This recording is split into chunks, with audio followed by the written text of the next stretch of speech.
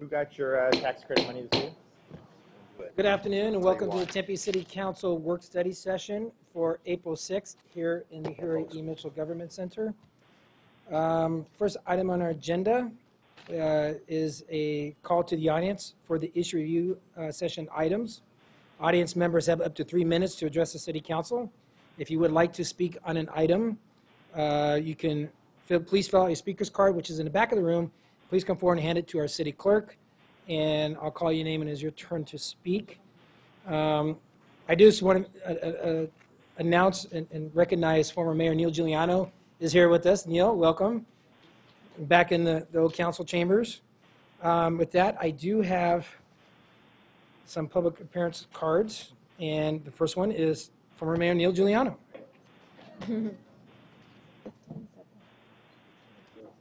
Thank you, Mr. Mayor, members of the council. It's good to see you all. I'm here tonight to talk briefly on issue 2B, which is the streetcar project update. I looked over the staff report, which was well done, thoroughly done, as the staff always does, in partnership with Valley Metro. And the particular concern that I have is the topic of off-wire scenarios for downtown Tempe, which is great, except the streetcar doesn't stay in downtown Tempe. The streetcar comes further south and goes around the Gamage curve and heads a little bit east. And there does not appear to be any scenarios presented that would include a review of or discussion of or consideration of an option of going off-wire around the Gamage curve. And I would only ask you to consider for two things about that. One, Gamage is, I think, clearly the most architecturally significant building in the city of Tempe, and I would even argue probably the most significantly architectural building in the region, if not one of the few, the handful in the state of Arizona. And I think some extra consideration should be given for that. And number two, there are 21 single-family homes, full disclosure, mine is one of those, that face either east across Mill Avenue or south across the curve and 13th Street. And when I looked at all this and saw that there were, first of all, it's called only the scenarios for downtown, and the streetcar doesn't stay in downtown, it goes south of downtown a little bit. And the homes that are in that area and Gamage, and I didn't see, I looked kind of in the back kind of story of this, and it didn't seem like there was ever a council discussion or option about going off-wire around the Gamage curve, roughly from 11th Street around the curve to Forest or a College, but you probably wouldn't need to go Forest. I don't know the details. I don't know the engineering. I don't know all of that kind of information, but I didn't see a conversation or a discussion about that kind of an option, so I thought I would bring it to your attention and let you all consider that. That's it. Thank you. Thank you. Next, we have Ernie Nichols. Welcome back, Mr. Nichols. It's been a while. Please state your name and place of residence for the record. Ernie Nichols, 322 East Broadway Lane.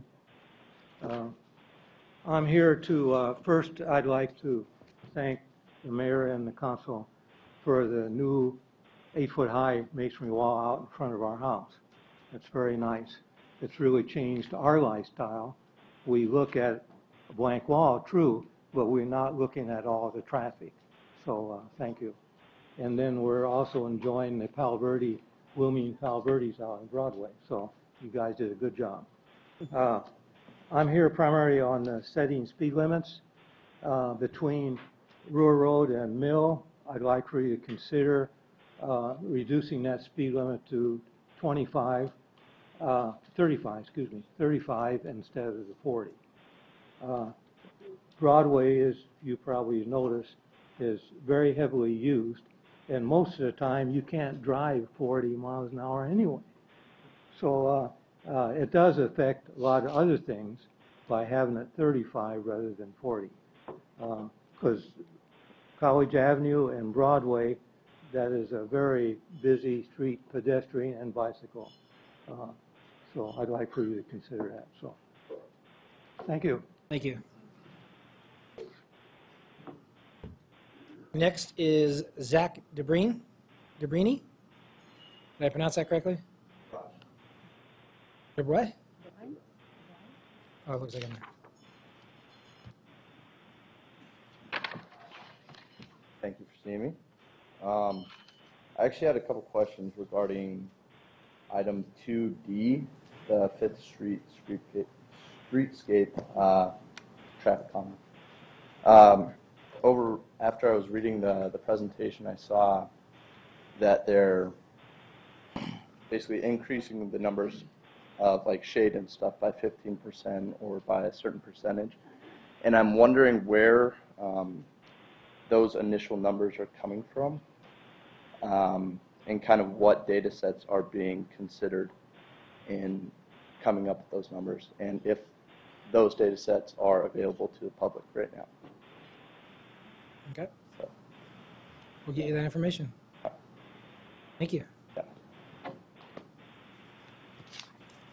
Next, Mr. Martinez. Mario Martinez.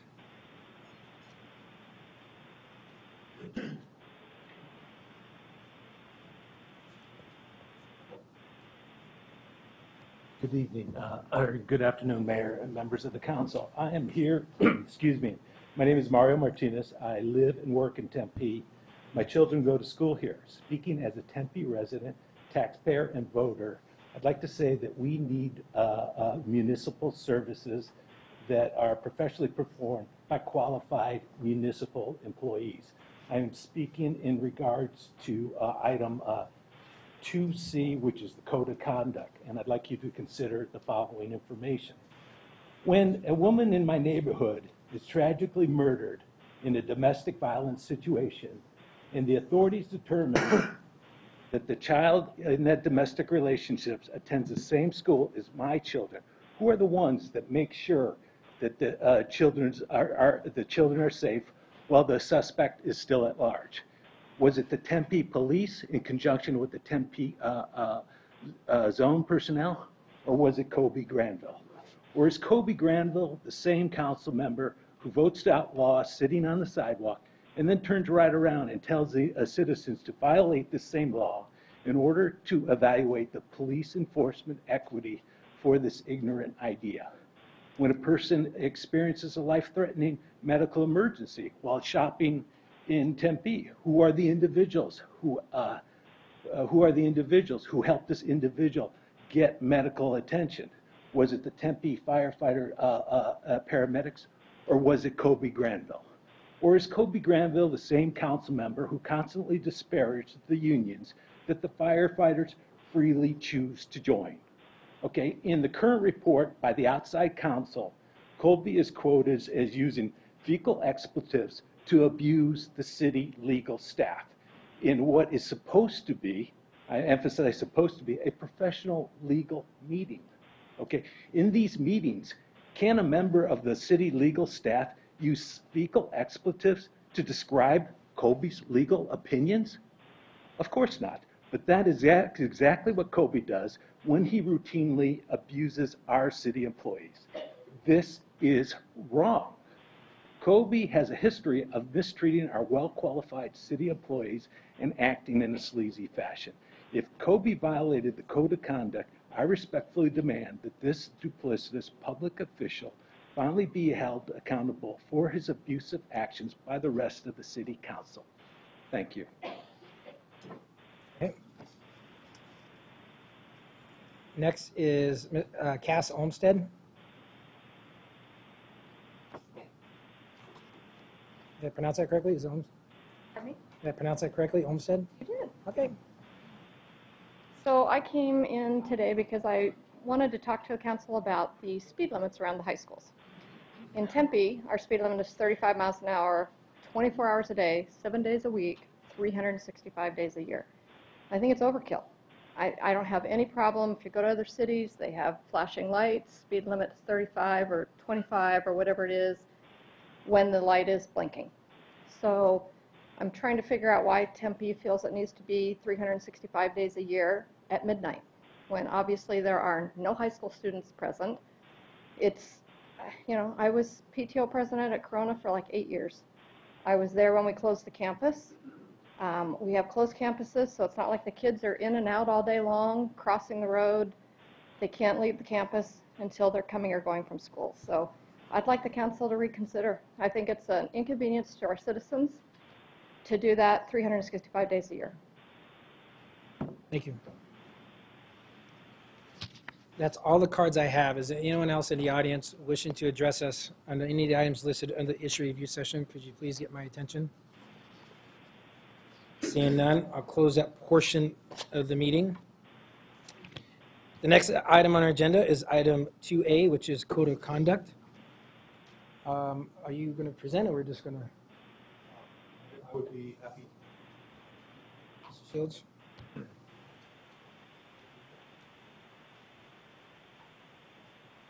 that on?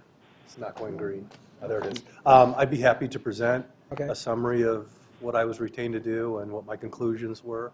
Okay. Or address any questions that the council has, whichever you prefer. Just do a brief explanation of what was done, and then we can have a council discussion. For that, Mayor? Yes. I don't know, and I just defer to you from a conflict of interest standpoint. Should I be here or should I not be here? Do I have a conflict of interest? I candidly don't know, so I'm just deferring to you what I should do. Got it. I believe your presence is fine, but I do believe you have a conflict of interest in terms of rendering any sort of vote or input as to what should be done in response to the investigation. Okay, so do I get to speak but not vote because we don't vote here? I do not believe that this is the proper venue for you to speak as far as factually what happened, because that was what the investigation is about. Sure. So, for example, so Mr. Shields, can you come down to this chair right here? Thank I you. appreciate that, Mark. Mayor. It's Mark's man. We're in a meeting.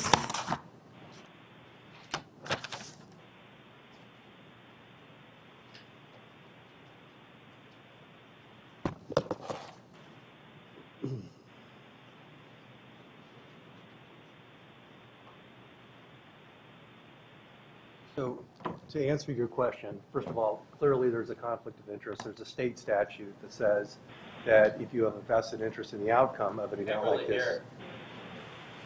Speak into the microphone. Okay. So, first of all, there's a state statute on You can just point. look at us. You don't have to worry about that. Okay. There's TV screens.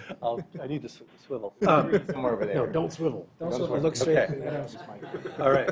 There's a state statute that says that if you have a vested interest in the outcome of this, you can't render a vote.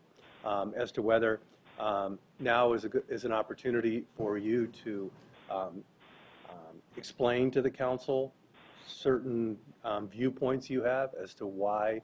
I assume that if I had a conflict of interest, I assume during the call to the audience would have been the time for me to do that. I think, for example, previously, Councilwoman Ellis, when she would have a conflict of interest in E-session or something, she would get up and leave E-session. And so she just wouldn't even be there. And so I don't know if I should just not even be here or if I just don't know. That's why I'm asking. No, I think it's a fair question. I think it's your prerogative as to whether you should be here. It's Okay. clear to me via state statute, you cannot vote on what should ensue in connection with Okay. the That also, I conduct. assume, means that I should not speak. I believe it would be inappropriate for you to speak Okay. because, That's fine. I just wasn't sure what I was supposed to do. okay, Okay. there's no clear-cut law on that I'm aware of. Okay. But the purpose of the investigation was for me to conduct the fact-finding, render the fact-finding to the board, apply the facts to the code of conduct and to the ethics handbook, and so that's been done. Okay. Then if I could ask one more question, Mayor? Yes. Then I would defer to this body. It's up to you all. What you would prefer, I'm happy to do. No question. Councilmember Keating, then Councilmember Cubey, then Councilmember Shapiro. It seems to me, though, that Councilman Granville should be allowed to defend himself or, say something in defense of himself, though. I mean, I don't, I get not being able to, like sway the vote or be able to vote in the actual decision, but to at least give his point of view to be able to speak, I think would be appropriate in my mind.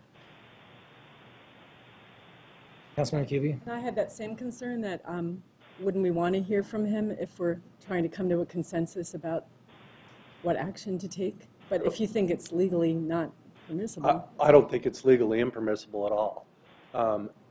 The concern would be that you're going to be hearing facts from Mr. Granville that the other individuals who were interviewed are not going to have a chance to respond to. But, Yeah, the memo. but you know, it's your prerogative. I don't see, there's no ordinance on point. There's no statute on point. The only statute that is clearly on point to me is the one that prohibits Mr. Granville from actually voting as to what the outcome should be. That satisfies me, Mayor. Councilman Shapiro? And Mayor, I think it's just important to reiterate that we're not actually going to vote on anything tonight, so there would be no potential for violating said statute. I mean, I don't know if you're familiar with our work study sessions, but we don't actually vote. But just a quick question or to your point, I can understand not wanting to, my question was, can we ask him questions? And certainly I can understand the piece about not wanting to ask fact-based questions about the incident that occurred. But if we wanted to ask other questions relating to, his mens rea or how he feels about the situation or what his, what he feels about the potential dispositions, those questions would not be things that would even be appropriate for the other people to respond to. Are those types of questions and his answers to those questions perhaps more appropriate than fact-based questions? I believe so, because in the summary memo that I prepared for you, there's various actions you can take that are short of censure, and I think aptly put, Mr. Granville's mens rea is relevant to which of those options you decide to pursue. Thank you. Councilman Navarro? No, and I kind of leave it up to Colby what his comfort is on this. I just listening to the council, not having everyone here to ask those questions on various things, that kind of worries me if only we get one side and not other sides. So I'm kind of a little bit, to your point, Councilmember Shapiro, I don't know if I can agree with just hearing one side, I guess, because as a perception to the public, it looks like we're just treating on one side. Can you please introduce yourself for the record? That'd be a good idea. My name is Burr Shields. I'm an employment lawyer here in Phoenix. Been at it for about 30 years, and I was retained in January to conduct the investigation in regards to the incident on January 11th. Thank you. Vice Mayor Arredondo Savage. No, thank you, Mayor. I guess I would just say a couple things in regards to, I agree with Council Member Navarro that, we did seek outside counsel, and I really do appreciate the input and the investigation that you conducted. I know it was fair and equitable there at the time, and I do worry about just being able to hear one other side to that moving forward. So I think based on the facts that we have before us, I'm confident that we can have some really solid discussion and then figure out what our action will be moving forward. So thank you for that. Okay. So what we have before us, there was an outside investigation that was done. It was presented to us by Mr. Shields. And the way our process worked, we have it in, we passed an ordinance back in 2009 of a code of conduct that was signed by then former Mayor Hugh Hallman. And we have a workflow chart of what happens when there is an issue that arises. It goes through the process and ultimately comes back to the city council. And that's what's been described for us. There was an investigation. So there's some options that we have in our memorandum, our memo, of what happened on January 11th. It's an investigation. If I could, Mayor, just if there is a potential conflict of interest, I would rather not be sitting here, because if there's a conflict, I shouldn't be sitting here in my mind. That's my only thing is. You know what, Councilman Rambo, I honestly agree with you, but that's up to you. You're the only one that can make that choice. No, out of an abundance of caution, I'd rather, there's a potential for a conflict, and I don't want to be sitting at a conflicted table. But I will be back shortly, or not shortly. I guess that's up to you all. Thank you. Thank you. So we have the memo before us. There was an investigation done concerning this matter. There's a report that was dated February 16th. After conducting various interviews, there was a conclusion to the report from Mr. Shields, and I don't know if you could state the conclusion. Sure. And then list the different options. Yes, Councilmember Kuby. Mr. Shields, before you go into that, I think it's important to note for the public that this issue didn't come to council and we made a decision to investigate. That it was. I'm going to get to that. It was driven by our internal processes, and we first learned about it when the investigation was complete. So to Councilman McCube's point, when I talked about the process, there was incident that happened in January 11th, 2017, regarding Councilmember Granville and some city staff. With that being taking place, from that meeting, there was some discomfort. So then a complaint was processed. And through our process, an investigation resulted from that complaint. And now we are here today to discuss the facts of that complaint and that investigation. And the appropriate sanction. And the appropriate measures to take as we move forward. Correct. And if I'd be happy to go over any aspects. I can start from scratch and summarize it within a couple minutes. That would be helpful. Sure. So my first communication with the city was via a memo on January 27th. I then met with the deputy city attorney to learn what the issue was and the scope of my investigation. It was at that point that I was provided with various documents, including the Tempe City Charter, the Resolution 2009.126 that you referenced, Mayor, and the City of Tempe's Ethics in Our Workplace Manual. So my first task was, I was told that the event occurred on January 11, 2007 during a work study session, and my first task was to figure out what happened, who said what. I interviewed 5 of the 7 people that were present, 4 of which I interviewed in person, and my conclusions as to what was said at the meeting were really, there was no issue of fact. Everybody was on the same page as to what happened, including Mr. Granville. And what happened was this. A discussion ensued between Mr. Granville and a representative of the city attorney's office. It went back and forth. I think the consensus was for about 30 minutes. And it got contentious. And at one point, Mr. Granville used an expletive in reference to the opinion that the assistant city attorney was rendering. That made the assistant city attorney feel, as I mentioned in my report, humiliated, that her reputation was being trashed in front of the attendees, and she also feared, the city attorney also feared retribution for opposing the conduct. So those facts are uncontested. It's not a complicated situation factually. Applying those facts then to the resolution which adopts by reference the ethics in our workplace handbook, I was asked to render an opinion as to whether a violation of anything in those documents occurred, and I concluded yes. And in a nutshell, and this is in my summary, the conclusion was that Mr. Granville treated the assistant city attorney in a disrespectful and disparaging manner. And that violates the various provisions of the Ethics in Our Workplace Handbook. It violates an actual provision in Tempe the Tempe personnel rules, which are adopted by Resolution 406, or excuse me, Section 406B3, which is incorporated into the resolution. Bottom line, abusive attitude, language, behavior, disrespectful conduct towards a staff member is prohibited according to those documents. And that was the conclusion in a nutshell. From there, I explain in my initial report of February 16th and then the subsequent sort of truncated memo that I prepared for you, that the maximum penalty the council can impose is formal censure, and that would have to be accomplished via resolution. There are lesser forms of sanction that the council can impose, a letter of concern or a letter of reprimand, and the criteria for those are actually, because there's no ordinance on point, I borrowed the criteria for those lesser forms of discipline from the Arizona Medical Board, which deals with these types of situations on a regular basis.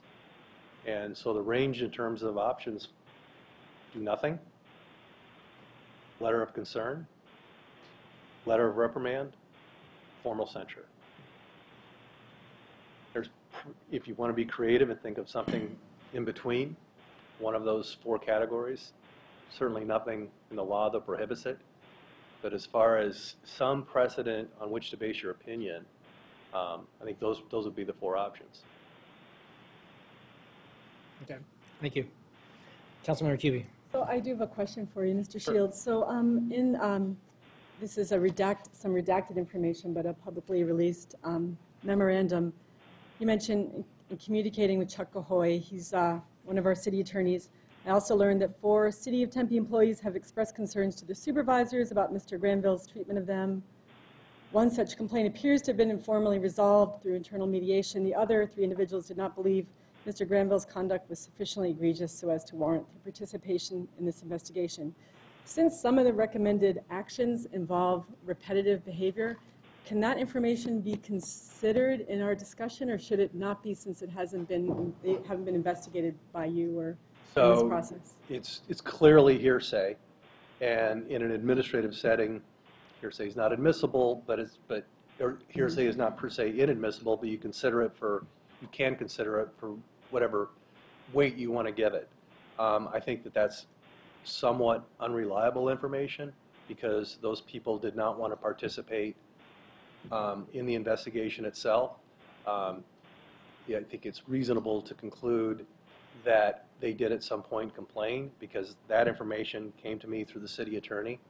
And I think it strains credibility that the city attorney would make that up, frankly. But what we tried to do, or what I tried to do, is if there indeed was a pattern, provide those who experienced similar conduct with the opportunity to participate, and they declined. So I think that's telling. And so I would take that portion of my report much less strongly than the description of what happened from those who actually attended that meeting.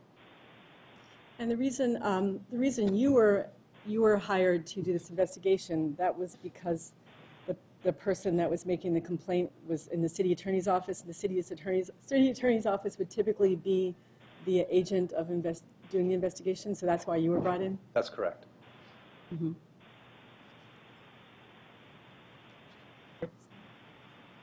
Anybody else? Councilman Spires. Just one quick follow-up question, Mayor. You said that that's telling, and I think you said other things to sort of describe what you mean by that, but I would just like some clarification. When you say it's telling, what do you mean by that? Good question. I think that so one of the criteria that you must analyze is how serious is the conduct, both on on January 11th and at some other time. I would contend that what I meant by telling is that if those people viewed the conduct as egregious or serious, one inference is that they would want to participate, and they chose not to. So, and I'm just, as a lawyer who tries and arbitrates cases, that level of hearsay, I don't think should be given considerable weight.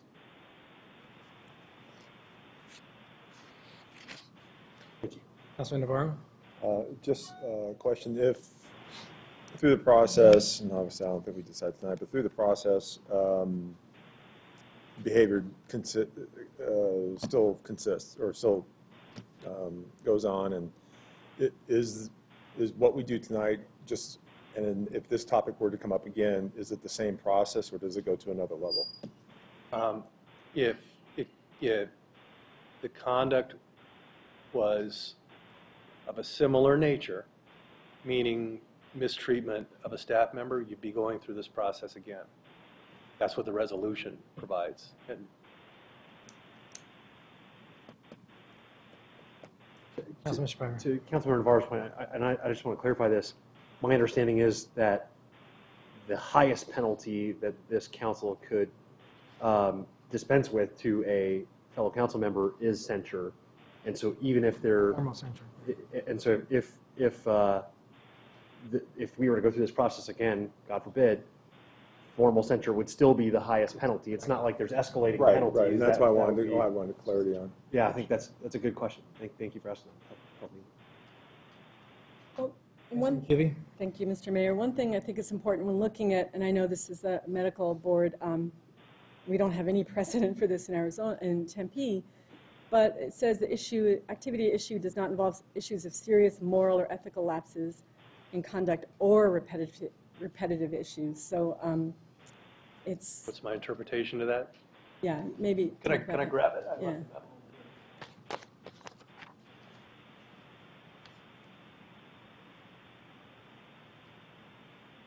So they're separate. How serious was it, and is it repetitive? Two separate criteria for you to consider. And I think, to the councilman's point, mens rea is an important consideration when you assess the seriousness. You know. And can you define mens rea for us? State of mind. Unlegal scholars. No, state of mind. Yeah. You know. Okay. And it does. You know. You can take a look at it from a couple different perspectives. To use that terminology in that setting implies a state of mind. And so you're going to have to use your own sort of judgment as almost like a quasi-juror to decide where on the seriousness spectrum that lands. Mm-hmm. What was actually said, what was the purpose of being said, and then whether there's repetitive conduct like this. I don't think the evidence in my report is strong on that point, because all we have are some hearsay allegations that have not been substantiated.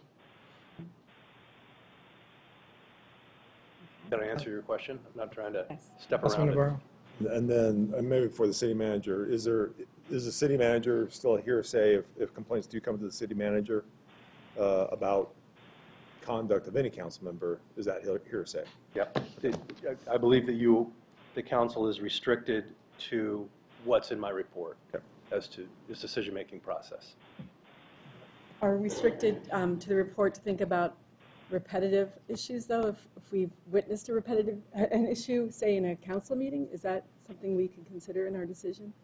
If we witness disrespectful behavior towards an employee in a formal council meeting, would that qualify as repetitive? You personally experienced something along these lines? Just witnessed it. Or witnessed it? Mm-hmm. I think that's fair game I don't think it's appropriate for a discussion at this point. Okay. But, you know, like famous case says, you're not required to undergo a lobotomy just because you make a decision.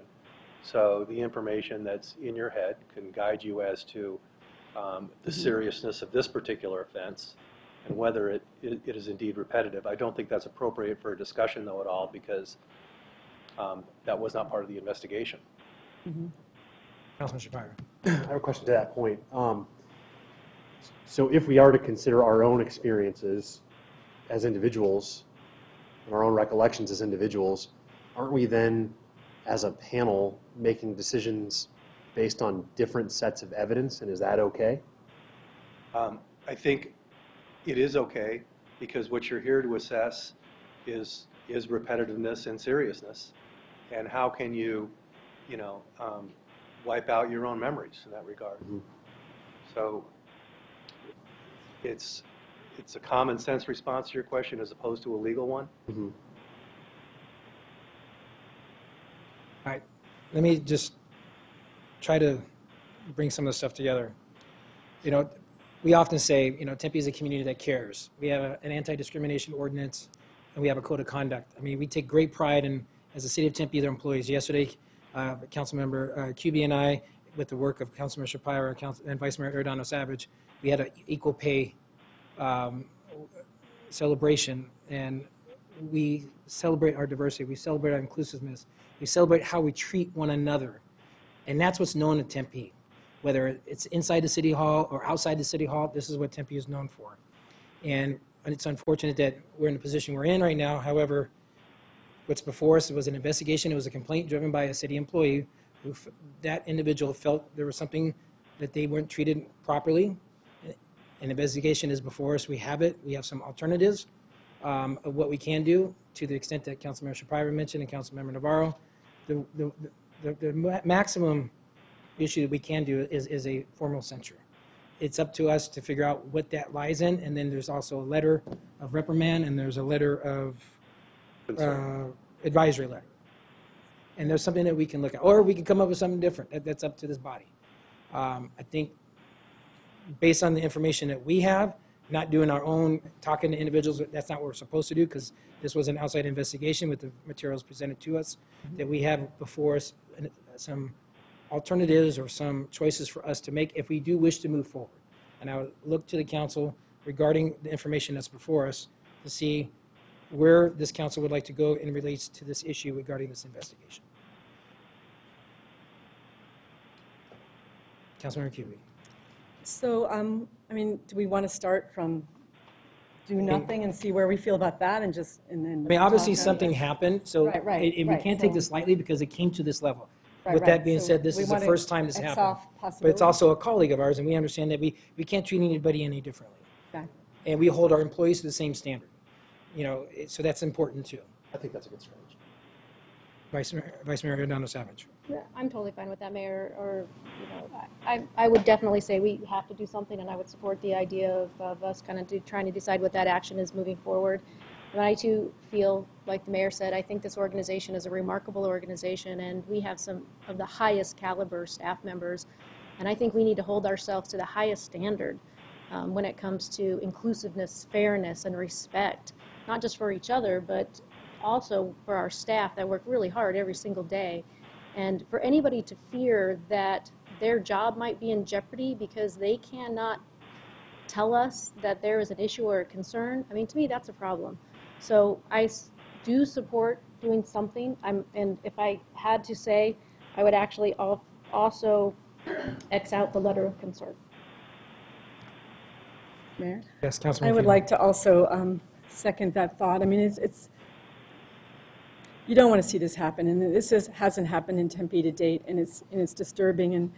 And when we talk about seriousness, we know that the person who felt victimized feared losing her job. Feared losing his or her job. That felt that the council member had trashed his or her reputation, and felt, you know, humiliated. So we can't second guess that person's feelings. I feel the advisory letter, when you read, and I know that we don't have to go by the medical board. We can scrap that and come up with our own system, our own protocol. But when you look at the advisory letter, and this is one protocol we can consider, it pretty much says there's kind of insufficient evidence to support the action, and we know from the investigation that there is evidence. So I feel like number A, advisory letter A, does not apply, and that the violation is minor or technical and not sufficient to warrant the action. To me, that does not apply either, because if you look at the flow chart, it says if it's determined to be a violation, a non-charter violation, then you vote for sanction up to public censure. So to me, the advisory letter is not sufficient not a sufficient action for tonight, but that's my opinion. Sure. How do you all feel about that, about the advisory letter? And I expect it as a letter of concern, which is the same. Councilman Navarro. No, with that, and I think just follow up with Councilmember Kuby, it was, I believe in the report, it was agreed by 5 people that were interviewed. Let's see, 1, 2, And even 3, 4, 5. that what happened, and even with Councilmember Granville admitting it did take place, and then with the report from the employee that was addressed to. I agree with what's said. I think my approach would be the sanction or the letter of reprimand. And I don't know if a public apology is part of that or it has to be part of that, but that is something to consider possibly. Just throwing it out there. Councilman Shapiro. Thank you, Mayor. I agree with my colleagues. First, that this is something, as Councilmember Granville has stipulated, that certainly occurred. There's no question as to whether or not it occurred and whether or not what was alleged to have been said was actually said. So there's not really a fact in question there. And so our consideration is sort of what level of repercussion we should exercise. And so I agree that Xing out the nothing option makes sense. I also agree with Councilmember Navarro that whatever outcome we decide should include an apology. The only part I might depart from is whether it should be public or private. Frankly, he owes an apology to one person, you know, and so whether it's done standing at a lectern or in a letter individually to that person, or even directly to that person if that person were to be okay with that, obviously that would be their option. I don't really have a preference between those. I think that's, but I don't think necessarily the public apology. I think that's more of just like a publicity thing, or as, you know, it's not really getting to the point, that getting to the root of the matter. So I do think there should be an apology included, and I do think that the no penalty should be off the table. Okay. Councilmember Keating? I'm in agreement with my colleagues that we can remove, of course, the do nothing action and the letter of concern, or was it Advisory. the advisory letter? All the letters concerned. You know, and I also agree with Councilmember Shapira and Councilmember Navarro that an apology should be included, but I'm fine with a private apology. Okay, so I think where we are is the letter of reprimand. If you can help us draft that, and we'd have to come back to this body so that we can approve that letter. Yeah, in speaking with Ms. Blaine before the meeting, the procedure would be, and correct me if I'm wrong, Sonia, but I could draft that for you, return at a subsequent meeting, and we could refine the language. And the only thing, and this is unfortunate, hopefully this doesn't happen again. I think the consensus is that we look for a letter of reprimand. We'll wait to hear back from you, Mr. Shields, on that so we can get that agendized and put this behind us. The only thing I would caution is this does affect not just individuals involved. I think it's bigger than that. I think it affects our organization of what is allowed, what's not allowed, especially given the climate today. And this really shows that we're not going to tolerate this, that we hold ourselves accountable, which is why this process is in place to begin with. So I think it's not just the individuals that are involved. It does affect, I think, outside, especially our employees, but also the image that we have within the city, as I stated earlier. The city of Tempe, you know, we are a city that cares and a community that cares. And it's important that we treat everybody with respect. And that's basically what we're asking for. So with that being said, there is, Councilman Shapiro? Yeah, Mayor, to that point, I guess I should have clarified. It's not that I'm necessarily opposed to the public apology. I just think the private apology, the direct apology to the person, is the most important piece. And absolutely. So I want to make sure that that's included as a piece of this, or wherever we land. Yeah, and I'm fine with the private, but I'm saying the comment that was made about this only affects some individuals. I think it affects more than that. That's why we're where we are. Councilmember Navarro. And to Dave's point, that's why I brought it up. We are public officials. We say things in the public. We do things in the public. We take the targets. We take the hits. That's why I brought up the public apology. Personally, yeah, an apology to the person is needed. But we are sitting in these seats, and you got to take ownership. And to that point, we're going to move forward. Employees are responsible with their managers and their supervisors. As elected officials, our supervisors are our constituents, our residents. So that's where I think we fall into that. We're going to, yes, Vice Mayor. No, I just want to say too, I mean, one thing I just want to make sure that we're clear about, and I think this is just maybe a message to our Tempe family, that it really does matter. We want everybody to enjoy their job and come to work because they love the city of Tempe and want to be a part of it and continue to work hard, and not feel that you're belittled or undermined by any means. And if there's an issue or concern, that you can certainly bring it forward and something will happen. And that's exactly why we're here today, so we minimize the repetitiveness of inappropriate actions. And I certainly agree that we have to hold ourselves accountable and to the highest standards. So just to wrap up so we can have Mr. Shields get some information to us. The advisory letter is not there. The do nothing option is not equivalent, is not what the council is looking for. So it's only letter of reprimand or formal censure.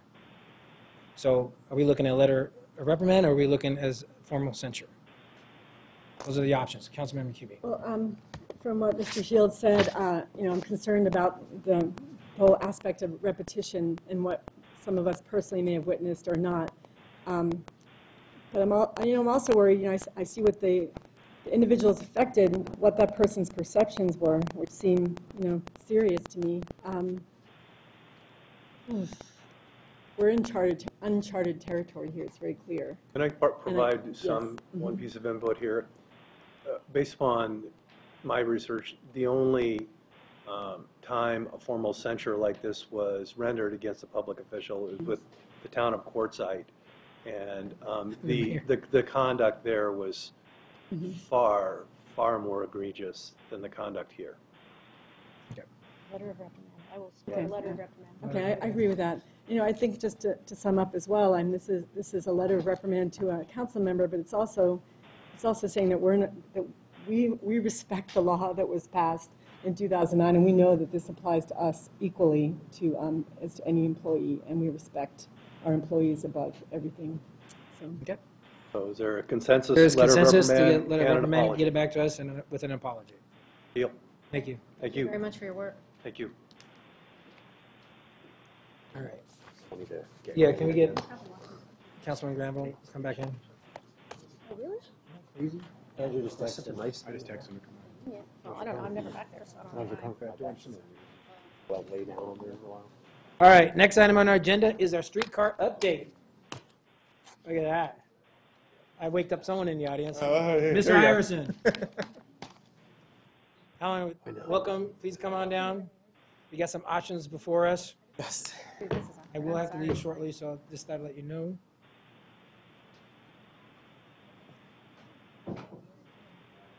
to the point. And TV's all into. You want to? It's Scott here. There's 4 of us for the first part here. Mr. Smith. Welcome. Mr. Mayor, members of the council. Former Mayor Mesa, now Valley Metro CEO. Honorable. Honorable. Let's get. Oh, let's not go too far. Yeah, come on. Let's not stretch it. Ready? Thank you, Mr. Mayor, members of council. I'm Eric Iverson, Public Works, Transportation, City of Tempe. I'm actually here with Mr. Smith, CEO, former Mayor of Mesa, and our colleagues at CTE, and I'll let them introduce themselves. My name is Blake Whitson. I'm a technical project manager and engineer at CTE. I'm Dan Rodabaugh. I'm the executive director at CTE. And they were here in the spring of last year, early spring of last year, to help us out on some of the discussions about the propulsion for streetcar, of which we are here to provide more information and receive direction from you.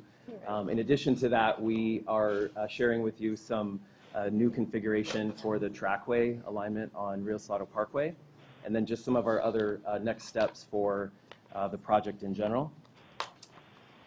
As you all are familiar, as we discussed at the December council meeting and at the February issue review session, these are the 4 off-wire segments that we have been analyzing, working with CTE, our partners with Brookfield, the vehicle manufacturer that's been selected, and Valley Metro staff, as well as Tempe staff, to understand all 4 of these. The first one is the Mill Avenue scenario from 9th and Mill stop to the Hayden Ferry Lakeside stop for the wireless section. The second scenario 2 is includes the Mill Avenue location as well as Ash Avenue, previously discussed with the council. Scenario 3 is Mill Avenue with the what we've been calling the gateways, or the 2 main intersections to Mill Avenue at Rio and Mill and at University and Mill. And then scenario 4 is the option that was looking at basically the entire loop of downtown, except for the portion on Rio Salado Parkway from Marina Heights to Hayden Ferry Lakeside.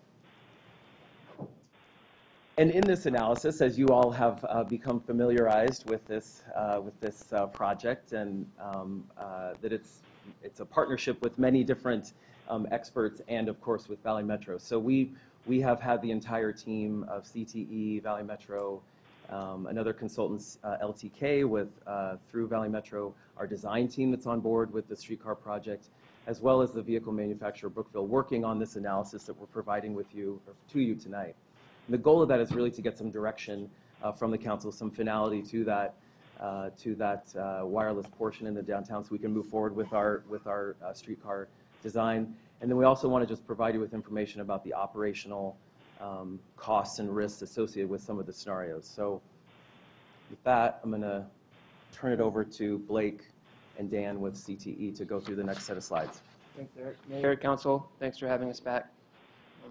When studying the off-wire deployment of the streetcar vehicles, there are two issues that we want to fully understand, and one is the battery state of charge. State of charge is an industry term that correlates to the energy capacity or the charge of the batteries on the vehicle. So 0% correlates to a dead battery, and 100% correlates to a fully charged battery. So you'll see I will mention some state of charge values, some percentage numbers on the following screen. So that will give you a baseline. 0 is a dead battery, 100 is a full battery. The risk with battery state of charge operating off-wire is that decreasing the battery state of charge can impact the battery life. So large depth of discharges or discharging a lot of energy from that battery regularly can decrease the life of the battery. Additionally, the manufacturer of the streetcar vehicle, in order to preserve the life of the battery, they want to limit the window or the range of the battery state of charge that you're able to use. So they limit that range from 38% to 80%. That is a best practice in the industry that is good and conservative and indicative that Brookville is cautious, and they want to give you a vehicle that performs for a long life. What that does mean from an operations perspective is when you do hit that 38% state of charge is you begin to derate the performance of that vehicle.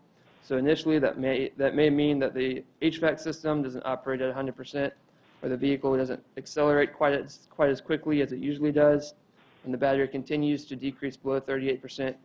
Systems may start shutting down, and eventually the vehicle will be stopped. The second issue associated with operating off-wire is raising and lowering the pantograph. So during on-wire sections, of course, the pantograph will be raised, and then when you come to a stop, before starting an off-wire segment, you will have to lower that pantograph, and vice versa when you're getting back on the wire. Just so we can, using technical terms, it's that thingamajig that goes up and down that connects the car with the wire. Thank you. So, Thank you for yeah, explaining. I knew that was for Councilmember Shapiro. Thingamajig is the much more proper term. Yes. Yes. So, and raising and lowering the thingamajig a lot regularly. There are some considerations there for component wear and tear. There's also, we understand by talking to someone who's currently operating a wireless streetcar in Dallas, that sometimes from an operational perspective, there can be some issues there with the operator, either forgetting to raise or lower the pantograph, or raising and lowering it at the wrong time, which can impact performance. So understanding that and the number of times that you have to raise and lower the thingamajig is important. Councilman Keeley.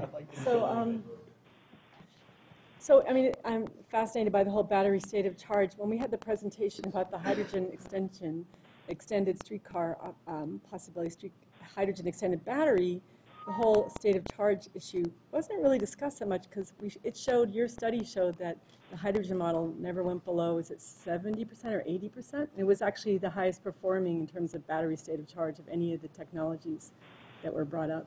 Right, so the hydrogen scenario is a bit unique because with only the battery on board, you consume battery energy, and the only way to replenish that is to raise the thingamajig and recharge. With the fuel cell, the hydrogen fuel cell scenario, the fuel cell actually acts as a generator on board.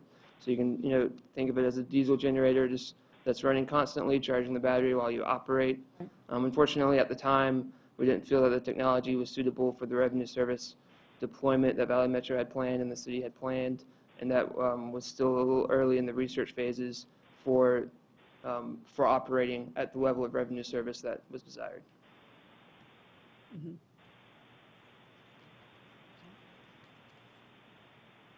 Go ahead, sorry. So we'll run through each of the 4 scenarios, and we'll try to keep it brief, but just so you can understand what are the energy requirements of the different scenarios and what are some of the risks and some things that work well and some things that scare us. Scenario 1, the only off-wire section is between 9th, middle of 9th, just south of University Drive, up to Hayden Ferry on Rio Salado. That segment approaching the station at 9th and Mill, you would be at full battery capacity, fully charged. You would then lower the pantograph and begin the off-wire segment, travel down Mill Avenue, take a right on Rio Salado, and get back on wire at Hayden Ferry. During that operating that segment off wire, you would drain about 20% of that battery from 80 to 60%. During worst case scenarios, so imagine a game day, fully loaded vehicle, really slow traffic. So during the fully loaded vehicle scenarios, worst case, you could operate on that off wire with that 20% discharge, and you would have a margin there for 20 minutes or an 18-minute traffic delay without ever occurring a derated performance or the system shutdown situation at 38%. Well, let's go back. And scenario one is one that Valley Metro, we said we can live with this. So this is our baseline proposal. We feel comfortable enough with the envelopes and the operating scenario that we can say we could feel comfortable with this. And the reason why we have, thank you, Mr. Smith, the reason why we have the different scenarios is because we spend a lot of time trying to beautify our city, and all we're doing is we're trying to take down wires, but now we're adding wires. And the concern I think the council had, and my colleagues can correct me if I'm wrong, is I'm more concerned about Mill Avenue, which is it. And ultimately, if we could have it completely wireless, that'd be great, but we're not there yet. But I hope we keep in mind that whatever we decide on, that we do it with the intent that maybe as technology progresses, that we'll be able to be completely off wire, and we'll build whatever we're doing, we're looking towards that direction.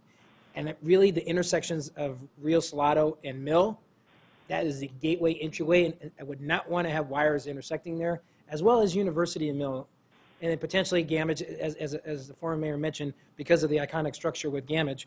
But with that being said, what we have before us, I'm really concerned about all the wires crisscrossing. When I went down to Tucson with you, we looked at the Tucson streetcar, the first thing that popped in my head was all this, at a major intersection, all the wires crossing each other in a four-way stop. I'm like, wow, that's intense. And Mayor, let's maybe to backtrack a little bit where we started from and why we're here. No, I know. You remember the very first meeting, we didn't know. Right. And I was unwilling to make a commitment as to anything because we didn't have the CTE study. So what we tried to do is say, okay, let's understand that Mill Avenue was, when we first started, was the bottom line. And can we get there as a starting point? And so we've done the study with CTE with us, and we've decided that, yes, we can do that. Now, subsequent to that, in the last council meeting, for example, we brought up the different scenarios about all off ash, certainly in the intersections, and a variety of wishes, a wish list, so to speak, as to how the wires are. So these options are really taking us through what we would consider the two, not extremes, but the two edges, defining the paradigm. Option one is our baseline, which we feel comfortable with this. And then you'll go through in options 2 and 3, which offers different scenarios that accomplish what you're talking about. And then option 4 would be the mother lode, the wish list. What if we could go completely off wire on both Mill and Ash? And we've done that analysis for those and everything in between. Councilman Granville, then Councilman Kuby. Just a quick question. One of the things I didn't see in this is, and I don't know anything about this technology, certainly not as much as you guys do or Councilman Kuby does. But I know, like with a typical battery, over time the battery doesn't charge the same way or it decharges less. So when I saw these numbers, my first thought was, okay, that's day one. How do these batteries degrade at 6 months or at a year? I mean, I assume these numbers don't hold up a year or 2 out. And that's one of the considerations that we'll get into in the other options, because as you go through cycles and as you charge and recharge and charge and recharge, yes, the battery does degrade over time. Like your iPhone. Like your iPhone. No, I'm just kidding. A battery's a battery. And with current technology, what we've tried to do is we've tried to anticipate perfect scenarios, but also what happens if we utilize it many times. One thing we don't know, and we won't know until we actually get out there and use, is does that mean that the life cycle of that battery is 36 months, 60 months, however many it is? We'll find that out as we go along, but understanding that the more times you cycle and you drain and recharge and the level of that, you're going to determine the life cycle of that battery. And typically during negotiations or during the procurement process, you will negotiate a battery warranty. And typically in the industry, that warranty looks something like, if within a 2-year period or within a 4-year period or within a 6-year period, whatever is negotiated, when that battery holds 80% of the energy that it started with on day one, if the battery health is the term, if the battery health falls below 80% within a time frame, then it is below the warranty level, so we will repair or replace the battery in order to meet that 80% health requirement. Now, the numbers we see before us assume that the battery is already degraded to 80% health. Oh, so it's okay. kind of the worst, it's kind of the end of life scenario. The battery isn't brand new. This isn't the day one operation. This isn't the day one estimate. We've been operating the vehicle regularly over time. The battery health has degraded. It's near the warranty level. Okay. Councilman Cubey, and then Councilmember Shapiro, and then Councilmember Navarro. A few months back, we reconfigured Rio Salado to move the streetcar from the center lane to one lane. And so, given this new information about the battery state of charge, couldn't we consider reconfiguring Mill so that the streetcars on the parking lane and will reduce the chance for an 18-minute delay? The streetcar will go faster on Mill. A lot of us have concerns about stoppages on Mill just because we see stoppages on Mill right now. It might reduce the chance of a delay. Streetcar goes faster. I know that might be, that's going to be design work, but we've already, adjusted it for Rio Salado. Does it make sense to consider that as a possibility for Mill? There's two thoughts. I think we talked about this maybe at the December meeting. The battery state of charge information. Correct, we didn't. We had the exploration probably a year and a half ago. We worked with the downtown community and did the door-to-door canvassing to understand what people wanted in the way of where the track would be, whether it was in that parking lane or whether it was in the through lane. And we did, I think it was about 60-40, 65-35 support for the through lane. I'd have to look at the numbers, but I know we did do that, and the majority support was for the traffic lane. And part of the reasons for that was that people wanted to see the possibility of future expansion of the pedestrian area, expansion of restaurant outdoor space in Mill Avenue, and keep that flexibility of what's happening in the parking lane today. With full disclosure, though, I got to tell you, if there was an option presented to the business owners in the DTA, whether it's completely wireless, and you have an option to do that, I think it'd be completely different because this is how the question was asked. I asked this very same question. Obviously I wasn't on the prevailing side of that issue, but to Eric's point, he's right. He did ask it. It was a 60-40 split. But if you re-ask the same question again regarding different scenarios and options based on completely wireless on Mill, that wasn't even an option when this was done. So if you did that, that could have a whole completely different perspective with the business owners as you move forward. Yeah, that's a valid point. And the other issue that we talked about when we went through that process and discussing it with the community was that it doesn't necessarily, when you get to the traffic signals, you still would have to have, if you're in that, if you try to make it a dedicated lane, you'd have to change the cycle of the traffic signals.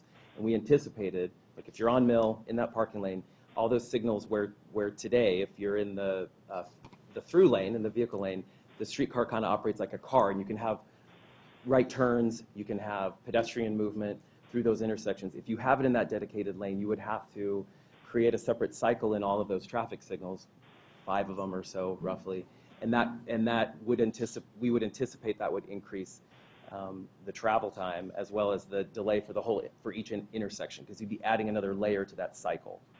Does that make sense? I'm sorry, can I just add one more to just finish I'm my in charge thought? now, so. So it doesn't. Okay, Alexander Haig. Go ahead. Well, I just want to add that also 18 months ago, we were in a less traffic situation. We've seen a real increase in traffic on Mill, and there's increased development, and so we're kind of, this process has been ongoing for a long time, as you well know. And I don't know, I just think that should be some consideration for that, considering that we see the battery state of charge is now an issue, that there's less chance of that happening and more likelihood of unimpeded traffic on a dedicated lane that's on a parking lane. Navarro, did you have something you want to say? I think someone's first and then me. No? Okay, No. then me. Yeah, So you talked about battery life, 80%, worst case. Sure. When do the batteries get replaced? At 50%? Do we know this? Again, typically that's negotiated through a warranty. So you could specify 80%, or when from an operational standpoint, when we get to the point where we can't consistently, run an operation or a circuit without it coming close to what we would call the danger zone, at that point in time, we would replace the battery. Whatever that percentage is. So I'm just being a safety guy. The battery usage in the charger is monitored consistently. Right. You know, we will record and track you know, the charges, the drainage, those kind of things. That is monitored, and so we just look and see if the ability to keep a charge and enable us to make the circuit without constantly going in is 2 years. We have to change in 2 years. If it's 4 years, we'll take it as far as it can go. But there's really no data or anything that shows what that will be, because we are really in uncharted territory. We will be I believe, the second system in the country. Detroit is ready to open up in May, and it has a similar type of thing with multiple sections. But other than that, there's been no system that runs in this environment with battery propulsion. So we're in uncharted territory. Go ahead. No, and that was to my point, and I was hoping that there was some backing up data, and I was like thinking of Nice. Obviously, they've been running that system for a few years. Obviously, the climate is not the same, but it might give us a ballpark of what they've been experiencing with their battery replacement, and when they take them out and replace them. And then the other question is, obviously, the cost of the batteries to replace is $250,000, or up to $350,000 per replacement. And then on top of that, what happens to the disposal of the battery, or what happens to the battery itself? Do we know that by chance? And if you guys came here, No, well, two things. Number one, it is right now at today's prices, it is $250,000 per battery. So that would be for the 6 vehicles. You know, you're looking at $1.5 million. The life of the battery we can't determine, but we're estimating 3 to 5 years. 3 on the low end, 5 on the higher end. So, and that would be cost that will be borne by Tempe. That's considered an operating cost. Right. So, you know, do all batteries play out at the same time? You know, we'll see. We'll have 6 cars. 4 will be in constant use. The other 2 will be in periodic use. So, you know, we'll see how that plays out in operations. But yeah, that's an amount that you'll have to look forward to in covering on a 3 to 5 year cycle is what we estimate. Any other questions at the moment? We're going to continue with the presentation? We're on to scenario 2 then? Yeah, we can make it to 2. So 2 includes the off-route segment on Mill, just like the other scenarios. It also adds an off-route segment between, along at Station 3 along Rio near Ash, down to Station 6 near the Ash and University Drive intersection. This was a scenario that was examined previously about a year ago in the earlier study. Similarly to scenario 1, the largest area of concern is that Mill segment. With this scenario, the Mill Avenue presents a greater risk than the Ash Avenue, so the Ash Avenue is fine here. You do have to raise and lower the pantograph twice as often as you do in scenario 1 because you have that on and off segment along Ash. Scenario 3. Just by viewing the image, you can tell scenario 3 is a little more complicated. This is the scenario that takes into account the desire to keep wires off the intersection. Correct. Okay? Correct. So this, just like the other scenarios, Mill Avenue is free of wires throughout the entire segment.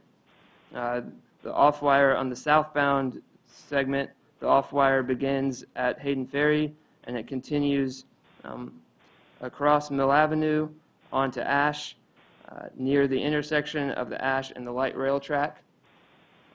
At that station, at Station 4, you would raise the pantograph and connect back on wire. You would travel on wire down near the Ash University intersection, where you would go off wire for a short segment on University Drive through the intersection at Mill, which would be off wire, and then you would get back on wire near 9th and Mill and continue southbound down to Apache. This segment has similar, from a battery state of charge perspective, similar risk to the other scenarios, but there is an increased wear and tear on the pantograph components, because now we are raising and lowering it 6 times every time you complete the loop, which is 3 times more than scenario 1 and a couple more times more than scenario 2. And just to explain a little bit what the risk is with the pantograph. First of all, these pantographs on our existing light rail, they might get lowered once a week, if that. They're not designed to go up and down. And obviously, any mechanical unit has a stated life of cycles. The manufacturer will rate it, and to give you an idea, at 7.5 years, we started not rehabbing, but overhauling and replacing the motors on our pantographs that go down once and twice. There's stress on them as they move because they're on a spring. So we've started to rehab and overhaul the assembly after 7.5 years. Obviously, if you're raising and lowering it 6 times, the motor will wear out much more quickly, and you'll have to spend more on maintenance on that pantograph. The other thing, and that's one cost that will be more. We don't know exactly how that will work, once again, because we're in uncharted territory. The other thing is the operator error, and that is that lowering the pantograph or failure to raise the pantograph creates a risk that you run out of battery life. That's probably pretty minimal because there will be warning signs and everything, and before you know it, the operator will go, dang it, I forgot it, and they'll hopefully raise it before they can go. That's not the big one. The big one is the failure to lower the pantograph. If you're on an off-wire situation, you fail to lower the pantograph, the wires are here, the thingamajig is there, all of a sudden you run into a structure and there will be damage. There will be damage to the wire, there will be damage to the pantograph, and as is experienced in Dallas, there could be damage to the car itself, because if you hit at the wrong angle or with enough force, it could actually bend or tear the mooring that's on the top of the car away. Those are risks that we manage through training, but obviously the more times you have to go through that operation, the greater the operational risk. Once again, Tempe is in charge of operations, so you have 2 risks. Number one, that the cost to repair will be higher, and you will bear that. But also, if you rip the pantograph off of a top of a car, then that car is out of service for a while, and so you have a service risk. So I just want you to know that if you make a decision, Valley Metro can go with it, but you need to understand what the operational costs and risks would be. I think Councilmember Shriver has a question. And just for the information, I know the mayor is on the phone. Mayor, you're there, right? He's probably on mute. All right, go ahead. Yeah, I'm here. Mr. Smith, I have got to believe that technology is at a point such that we could automate the up and down movement of that to an extent where, or at least have a mixed automation where there's a light that's flashing that says, you're about to hit the wires, lower the darn thing. Like, I got to believe technology is at a point where we could solve that problem and really minimize the potential for that kind of an error, can't we? There is a system out there, Council Member, and I would say it can mitigate the problem. I don't believe anyone is willing to say it'll minimize the problem. There is an automated system that consists of sensors and other things in the car that also has a cost, a minimum, as best we can tell, between about $50,000 a car and $500,000 a car for the entire installation and everything.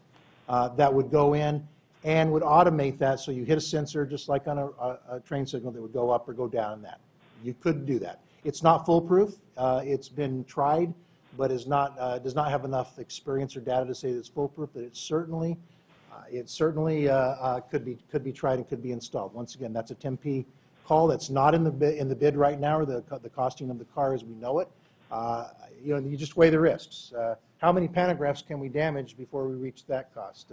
And so it's weighing the balancing the risk and the cost. There's a cost to either one, and I would say that once again we can train people and minimize that. We can install the system and minimize that as best we can. Either one is acceptable to us right now, as long as we understand the risk that we're accepting. Any questions about scenario 3? I'm not sure why we're talking about scenario 4, but we can. Scenario 4, like the other scenarios, remains off-wire on Mill, but it includes an off-wire segment all the way from Hayden Ferry southbound along Ash, all the way down to the 9th and Mill stop just south of University. The Mill Avenue is not the riskiest area of operation for this scenario. What scares us is the operation from Hayden Ferry down to 9th and Mill. That's over a mile of off-wire. And under the worst case loads, where the vehicle is fully loaded, operating in the Tempe climate with maximum hotel loads and HVAC running on the vehicle, you can run into a situation where only a 10-minute delay along Ash could cause you to go into the derated performance zone and begin shutting down some of the accessory systems and eventually stopping the vehicle. That's based on kind of the operations that you want to run here. We don't recommend this scenario for you. Well, now that we've looked at the different scenarios, I mean, I'll just say, in scenario 3, it really does kind of contemplate a lot of the input that we've given you and feedback we've given you. I'm just looking at Google Earth along the route on Ash where it would still be on wire. One of the concerns we originally expressed about off wire was the tree canopy on Mill. There is no tree canopy anywhere along that portion of the Ash route that would be on wire as compared to scenario 4. So I have less concern there.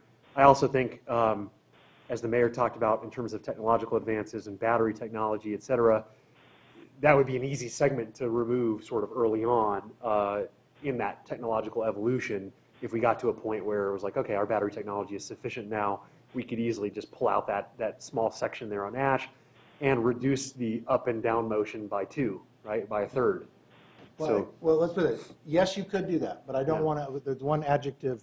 I don't know. It's an adjective to say easily. Yes, whatever it is, grammar. Got some wire cutters. Yeah, nothing. Nothing's easy because this is an integrated system. Remember? Just turn it off. Yeah. I'll use the one of the challenges that we have and why we need the decision now is that, as you can see on scenario 3, you have 3 basically electrical islands. This electrical system is not integrated with the light rail system. And you have to figure out a way to charge those 3 and create operational consistency and redundancy in those. So we can accomplish that with that, but it's not easily just say you can snip wire or take it down. Yeah. It's a much more complex process because that would create engineering and analysis to how that would affect the other 2 sections that have to be wired. Anything can be done at a cost and with certain risks involved. And the other question, Councilmember, that you said, we went into this understanding that as we move forward, there are 3 things that we are pretty sure of. Number 1, batteries will get cheaper, they'll get smaller, and they'll become more efficient. So we came into this understanding that the discussion that we're having 10 years from now, we'll probably be talking about a battery technology that is much advanced as what it is today. We don't know where that will go, but we assume that it will be better. These cars are set up so that they can easily adapt to that. Before we start kind of vetting through the scenarios, I know there's one slide that we didn't quite cover in regards to the additional cost for the off-wire, which was the cost for the batteries, like Councilmember Navarro was discussing. In regards to those maintenance costs, can we go through that really quickly? Did you want to do that? You want well, we can talk about that. What this slide does is it basically puts some dollar amounts into the kind of risks and that we've been talking about, and reiterates the fact that, as you can see, the cost there, that these will be considered operational costs, and therefore would be the responsibility of the city of Tempe under that. So. Go ahead, Councilmember. Yeah, Madam Vice Mayor and Mr. Smith, to your point, I totally hear you. I mean, my point is, at the point where we have the engineering technology and the battery technology, that it's sufficient such that we don't need that section on Ash anymore. I guess my point is that it's an easy takeout compared to when you have the bidirectional wires down on right. Mill or Apache, for example, which are going to have a lot more infrastructure right. by comparison. Now that said, I'm about to sort of contradict myself in saying, to former Mayor Giuliano's point, I really, if we do go the route of scenario 3, I would like us to contemplate before we jump onto that the eventual difficulty and possibility of taking it all the way around to that stop past Gamage and going off wire. And so maybe that's no difference from scenario 3.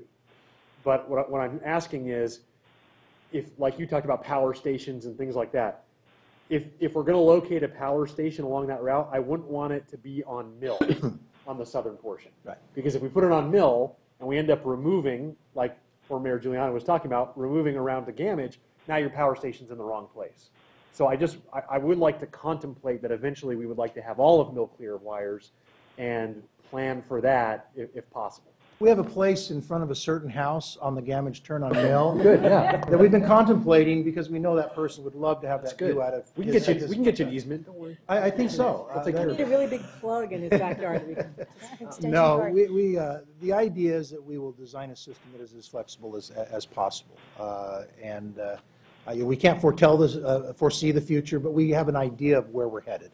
And so we'll try to do the best we can. One other thing, to note too, and I'm not advocating one way or another because we are agnostic once we get past scenario one, is that the infrastructure for streetcar wires is much less than it is for light rail.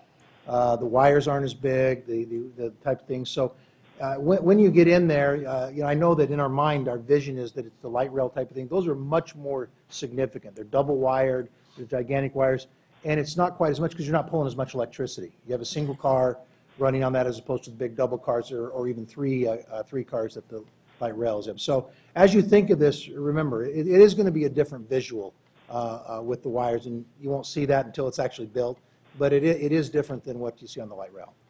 Councilmember Kuby, and then Councilmember Navarro, sorry. So my interest originally in looking at wireless on Ash and Mill was to create sort of a cohesive look downtown, a cohesive aesthetic. And but I agree with Councilmember Shapira that just to add the little doohickeys, to add the little spur, I mean, I realize some of it has to be west on Rio Salado, but this additional part on Ash doesn't really add much, and it doesn't create cohesiveness. In fact, it takes away from the cohesiveness. And then I was really struck by former Mayor Neil Giuliani's comments, and just, I mean, when we think about Gamage, it is incredibly iconic, and if we could somehow, can we find a way to see how far we can go while keeping the battery at its charge, while reducing risk, and see how far we can go to keep it towards the Gamage side and keep it as far below Gamage as we can. I mean, I don't know if that sets up a whole new study, but I mean, can we? One point of concern from the technology perspective is the batteries will, it is better for the batteries to have continuous stretches of off-wire than to continuously cycle off-wire, on-wire, off-wire, on-wire, because cycling the battery from fully charged to draining to fully charged, you want to minimize the number of times you do that. So as you consider the different options that include multiple on-wire or off-wire segments, or you contemplate adding or removing segments, that's important to keep in mind that long or continuous segments of off-wire are better than multiple breaks. And if you looked at that scenario 3 and added the 2 stops on the Gamage curve, you'd be looking at increasing that thingamajigger movement, the pantograph movement, by 2 more. So you'd go up to, I think we're at 6 for the scenario 3, you'd go up to 8. I'm trying to understand. And then we would have. Would it? You're So talking how about many pantographs would we have if we went to? Right, no, I understand that, but you're talking about if you're looking at scenario 3 or 4, if you just move the green further down, how is that? I think what Eric was thinking of is that you create another gap between 9th and College. Just based upon the data that you're seeing with scenario. I got you. Or not 9th, but 11th in College. Right. Correct. Councilmember Navarro, you had something you wanted to say? Yeah, and you kind of answered it, and we'd have to get back with the study and what that Gamage curve looks like and what makes appropriate sense, if it is doable or how doable it is without going off the life of the battery. And then I think another portion of the question was somewhat answered. Obviously, the power to run the car is like, what, 220, 221? 222. Yeah. 750 volts. Yeah. So what I was, with that though. Good Michael Keaton quote though, by the way. I got it. I've seen that movie. So, but if we have these stops where the wiring's coming off and on, obviously we have to have infrastructure to continue the cable underground. Am I correct? It's not just another new station, or I have no idea. What we would do, for example, coming in from Hayden Ferry is the wire will go down and be buried, and we'll just have to have consultants do the calculations as to energy loss and that kind of thing, and they can balance it out, balance the system. But it will be connected. It will come up in various stages, at least two sites. We'll either have a north and a south or a three section. And then as part of the engineering as we go forward, they will decide where they need to put those traction power substations to be able to balance the power out. Do you have any more? Go ahead. I'm still conflicted about, knowing that Mill is likely the place where we'd have the most congestion, and knowing that we've decided to have the streetcar hug the southern side of Rio Salado, right, and hug the street and be its own lane there. I just don't understand why on Mill, which is our most trafficked and iconic street, why we wouldn't want to consider having it be a dedicated lane when we know. I don't want to just do this from personal. Resolve this from personal experience that I get stuck in middle traffic all the time. That shouldn't be the way we resolve things, but have our traffic engineers looked at the increased, or maybe it's not increased, maybe it's my perception, but have our traffic engineers looked at the Mill Avenue traffic situation and deemed what might be best for the streetcar in recent times? Have they done it recently? There's a couple things, and I said one of them earlier, and that was that we did look at it when we did this outreach a couple of years ago with the community, and it doesn't. And I don't have the data in front of me, but you do have to add a separate phase to each traffic signal if you have that dedicated lane. Yeah. Because what's happening today is it would be in the traffic lane, it's sort of operating like a bus, the scenario on Mill Avenue. If you put it in that dedicated lane, the free-flowing right turn movements that people make, they pull into that parking lane at the intersections, all that movement would go away, the pedestrian movement would be a little bit more difficult. You'd have to add a phase to those signals, so it does increase the delay or the time periods at each one of those signals. Okay. You did say that before, but by saying that, you're saying you're not that concerned about the battery state of charge then, so. I think you would add a little bit of that, you'd exhaust the battery state of charge a little bit by adding a little bit of extra time to that each signal on Mill Avenue. But I'm less worried about that. I'm more worried about what the response we got from the community, and then the fact that it's not necessarily going to increase our travel time by having that a dedicated line at Mill. The other difference is that on Rio Salado, if you're on the south side, there's very few right turn movements traversing that. It's a different configuration than Mill Avenue. You don't have many right turn movements crossing that trackway if you're on the south side of Rio Salado. Mm-hmm. But I will kind of talk about what the mayor mentioned earlier, though. When we went out for public input and that feedback, the fact that there wasn't going to be wires on Mill wasn't even part of the discussion at the time, right? So I don't know if the feedback would be different now or not based on the new information and the direction that we're heading. So food for thought and see what that looks like. I'm not opposed to maybe at least exploring that option, but we might be able to solve it just by a quick check in and see what the DTA and the businesses along Mill really how they feel about that. Councilmember Navarro. Agree, and thanks to your point. And one other thing is, Councilmember Shapiro brought this up, and it kind of made me think about if there is a time down the road with technology getting better and better and better, does it make sense that portions? Well, I'm thinking out loud, I guess. That we can take out sections of that wire, like Ash for Avenue, but we still have to have that continuous circuit. So is the infrastructure could be planned in a way to where that if the wires have to be buried throughout the track and throughout the process, is there ability to have that potentially there so that when we come back or we do that later on down the road? And I'm thinking about like Gamage. If Gamage can't get in right now, but it could get in later, we can drop those lines underground. Having that cost already done while we're doing the tracks and digging it up, does that help? Councilmember Navarro, yeah, we bury conduit, whether we're going to use it or not, just because once we put in concrete, it's not nice to go cut it out. Mm-hmm. So regardless of that, we'll design what we know now, but we will put in conduit underneath the concrete so that if at some point in time we needed to run a line or whatever, we could do that. Sure. The conduit would be in place. We can include that and will include that in the design. So with scenario 3, is there any value to having the portion on Ash and the portion that goes a little bit east? We want to cover the intersection to protect the sight lines of the intersection, but what is the value, whether from sight lines or from design? I'm sorry, what is the value of having just the small spur on Ash? You get to recharge the batteries, because without that, the batteries then reach critical level and you get outside the operational safety range. Mm-hmm. Okay. You need that stretch to Okay. Yeah, To charge to batteries. recharge. Thank you. That's- So I think our next steps is, I don't know, Councilmember Keenan, do you have anything that you wanted to, questions? No. I think moving forward, what we need to do, first and foremost, obviously, is give you guys some direction in what scenario we'd like to lean to, maybe some additional things to think about. Is there a scenario that we can eliminate? Or Another scenario we can eliminate? One. One. All right. Oh, this is good. So we're down to 2 and 3. Is there a preference of 2 or 3? 3. 3. 3. 3. 3. 3. Councilmember Intersections. Granville? Yeah, no, I agree. I think scenario 3 is, if we're going to do one, I think scenario 3 is the one to do, because particularly when you look at streetcars, the intersections are where you have to put all these wires over everywhere, so it just looks like a mess. And you want to make that sight line go, right from when you come off the bridge all the way down Mill Avenue as far as you can.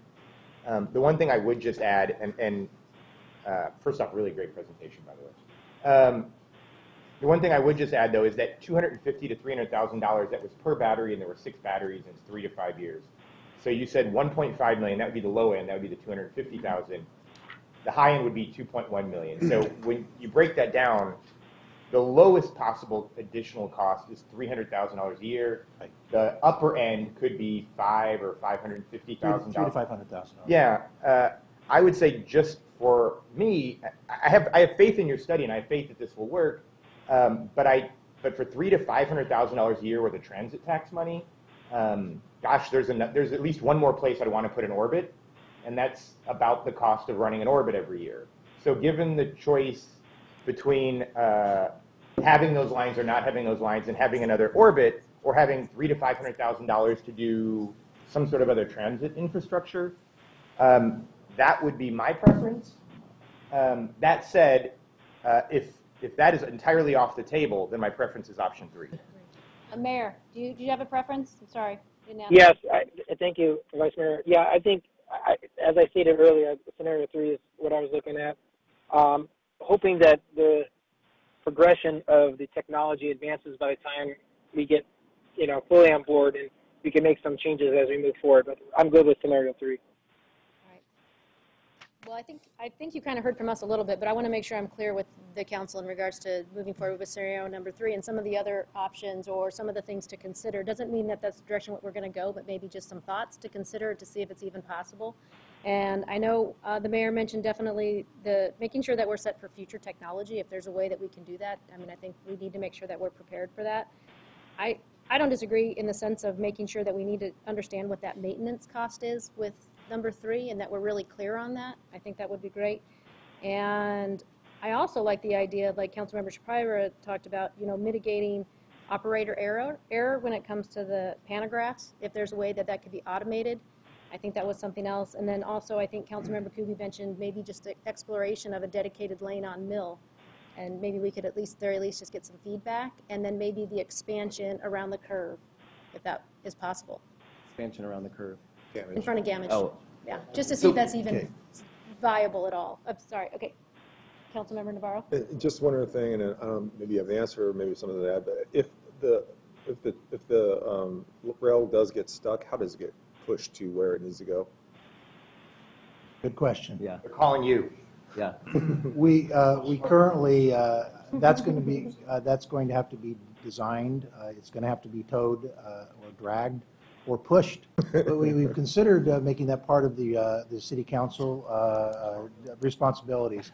Big man over here to do it. You can't just take another car out there, and so what we'll have to do is we're going to have to put up on the thingamajig or the whatchamacallit, we're going to have a doo-woppy, like you said, some sort of way that we can actually tow that with some other means, like a truck or a big type of thing, if you have to tow it in. Councilmember Granville? One other thing, if we could get that would be helpful, is I have a sort of a user experience of what's the worst case scenario for wait times on Mill Avenue, but that's just off of my head. So we have the numbers, if it's a 10-minute wait, if it's a 15-minute wait, but I don't know on our worst Friday night, or whatever it is, how long those waits could be. They feel like they're an hour. I'm sure they're not an hour, but if you have that information, that would be helpful too. I can tell you yesterday I drove from college through downtown at 4 o'clock in the afternoon. Yeah, that's a pretty bad time. It took me 15 minutes. Right. So. And what was your shutdown time? If it was how much of a delay? 18 minutes. So we're. Yeah, that doesn't bode well. That was from college. That was from college. College, okay. The 18 minutes is from Yeah. basically university. It would be interesting to know if a dedicated lane would change those wait times at all. I Yeah. have no It idea. would, But it 'cause would that- be, that would that definitely might be help. helpful. If I could. Now, you've introduced two. In the back, they'll do You've it for you. introduced We two. like to complicate things. Yeah, well, the two, and once again, we're here to serve you, but we want you to understand what that takes. There is no easy way to do things because we are at 30% design. We can analyze the two things you've talked about. Number one, the dedicated lane on Mill. What that will do is that will take time and that will take money because we now have to stop the design that we have now, which does not contemplate a dedicated lane, and then see what that analysis would do and talk to Tempe traffic to figure out what kind of scenario we would have, whether we would allow right lanes, what kind of signaling we would come to, and also then at some point in time we have to design exactly where the track's going to be. So that takes time. As far as the analysis on the damage curve, once again, that takes time and money because the CTE would have to redo another analysis based on what we would probably look at as maybe off-wire between College and 11. That would take time because we now have a designer and a contractor on board. They're either working or they're not working, but we're still paying because they've mobilized. So I just want you to know, I want to be straight with you, that it could take a month. I don't know what CTE's time frame is as far as being able to do that. We possibly could be ready by the May 22nd, the next session that you have here. We will try, but I cannot guarantee that. It might take 4 to 6 weeks to come up with those kind of analyses. That would be sufficient enough to be able to make a decision from. This is great work that CTE and others did, but it took a couple, 3 months to put this together because it's, some of these calculations are somewhat complicated. Am I out of line in giving those time frames for what you guys can do? No, that was an appropriate estimate. I think we could have it prepared by May 22nd, but yeah, it's not we wouldn't have it tomorrow. That's for sure. But I would say we'll do the best we can. If we cannot meet as far as the the dedicated lane by May 22nd, we'll let you know. But as now, the clock's ticking, and just so you know that we need to make some firm decisions so we can move ahead because we have engineers and just waiting. Well, We don't disagree, and I would just say this: we certainly do appreciate the work that's gone into it, and 100% understand, the time crunch and where we are too. But I think from our perspective is we want to get it right, and once those tracks are in the ground, they're in the ground. Yeah.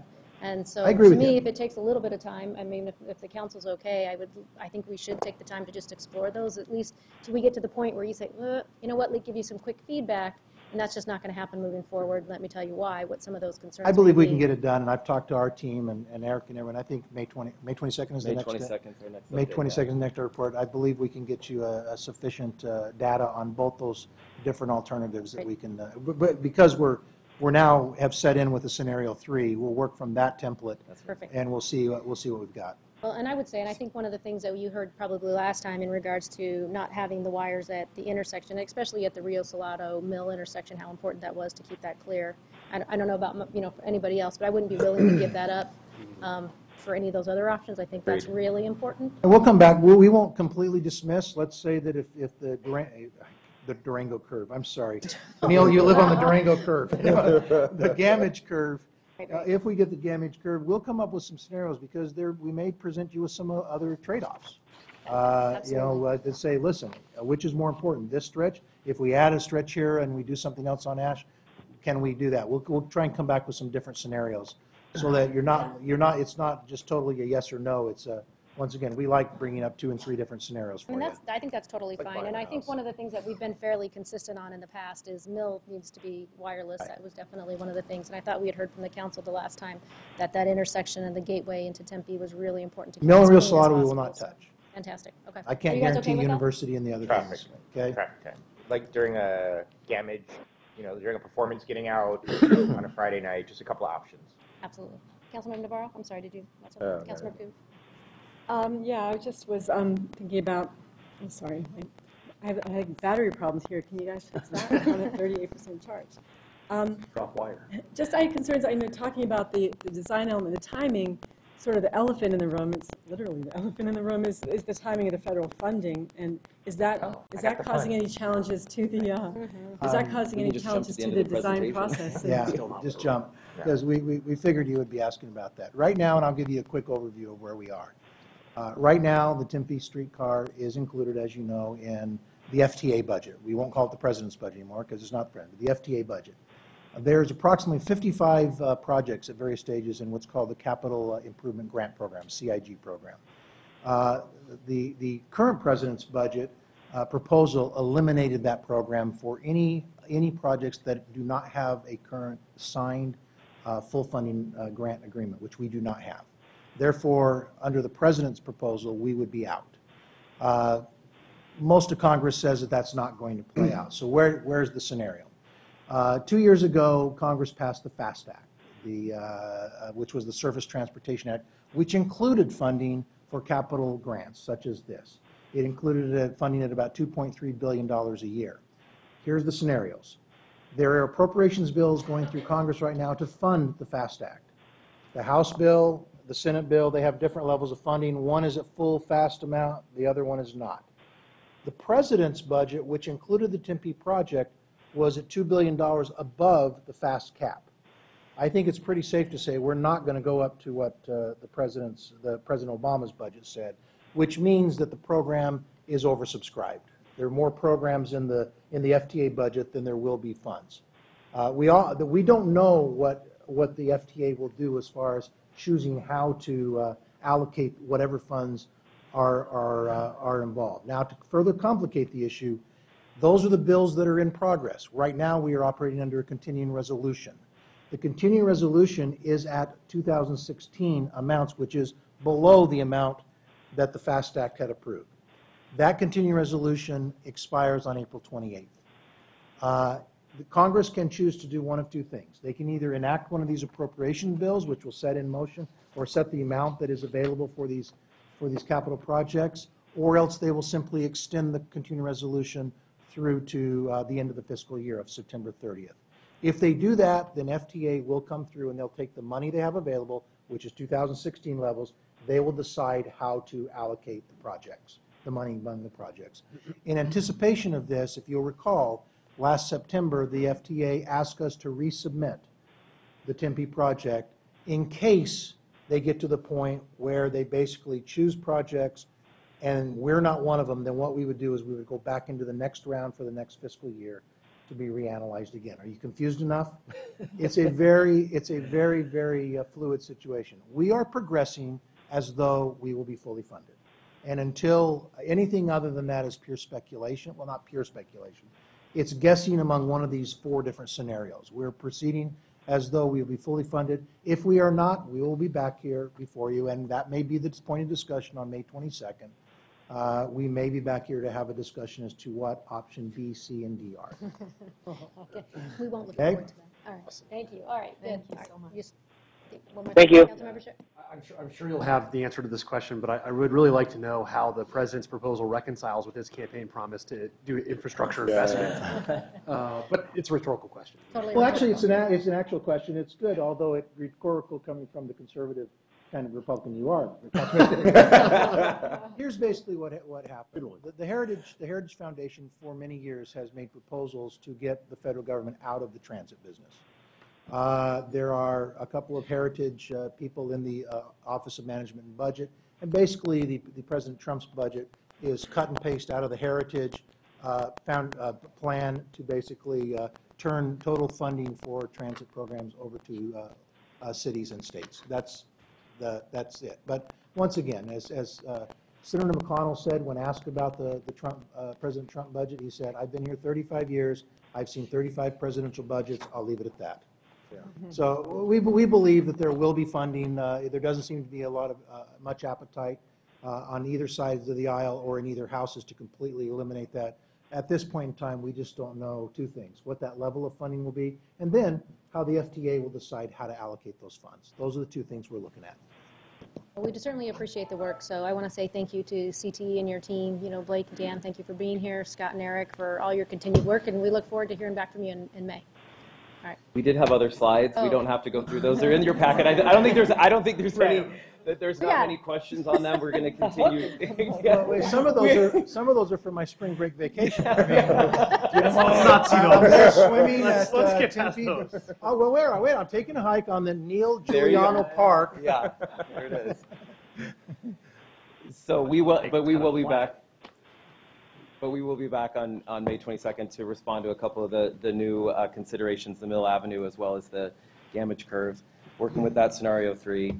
And then just want to remind you as well that we do have the public meeting coming up on April 19th. Okay. So it's all on your calendars. Thank you. Councilmember Navarro. Just so I'm clear, you will come back on the, because we had a discussion on the corner of Mill and Rio Salado on how that track is going to turn. Mill and Rio Salado. So that is what we are configuring right now. That's what we are going through design with right now. Some of the drawings that you see before you are looking at that. We understand that there are considerations that we need to be careful about with the Hayden Flour Mill development. We've been talking to them. The design team as well as city representatives and their attorney. We want to keep working with them. We think that we can come up with a workable solution. We do know that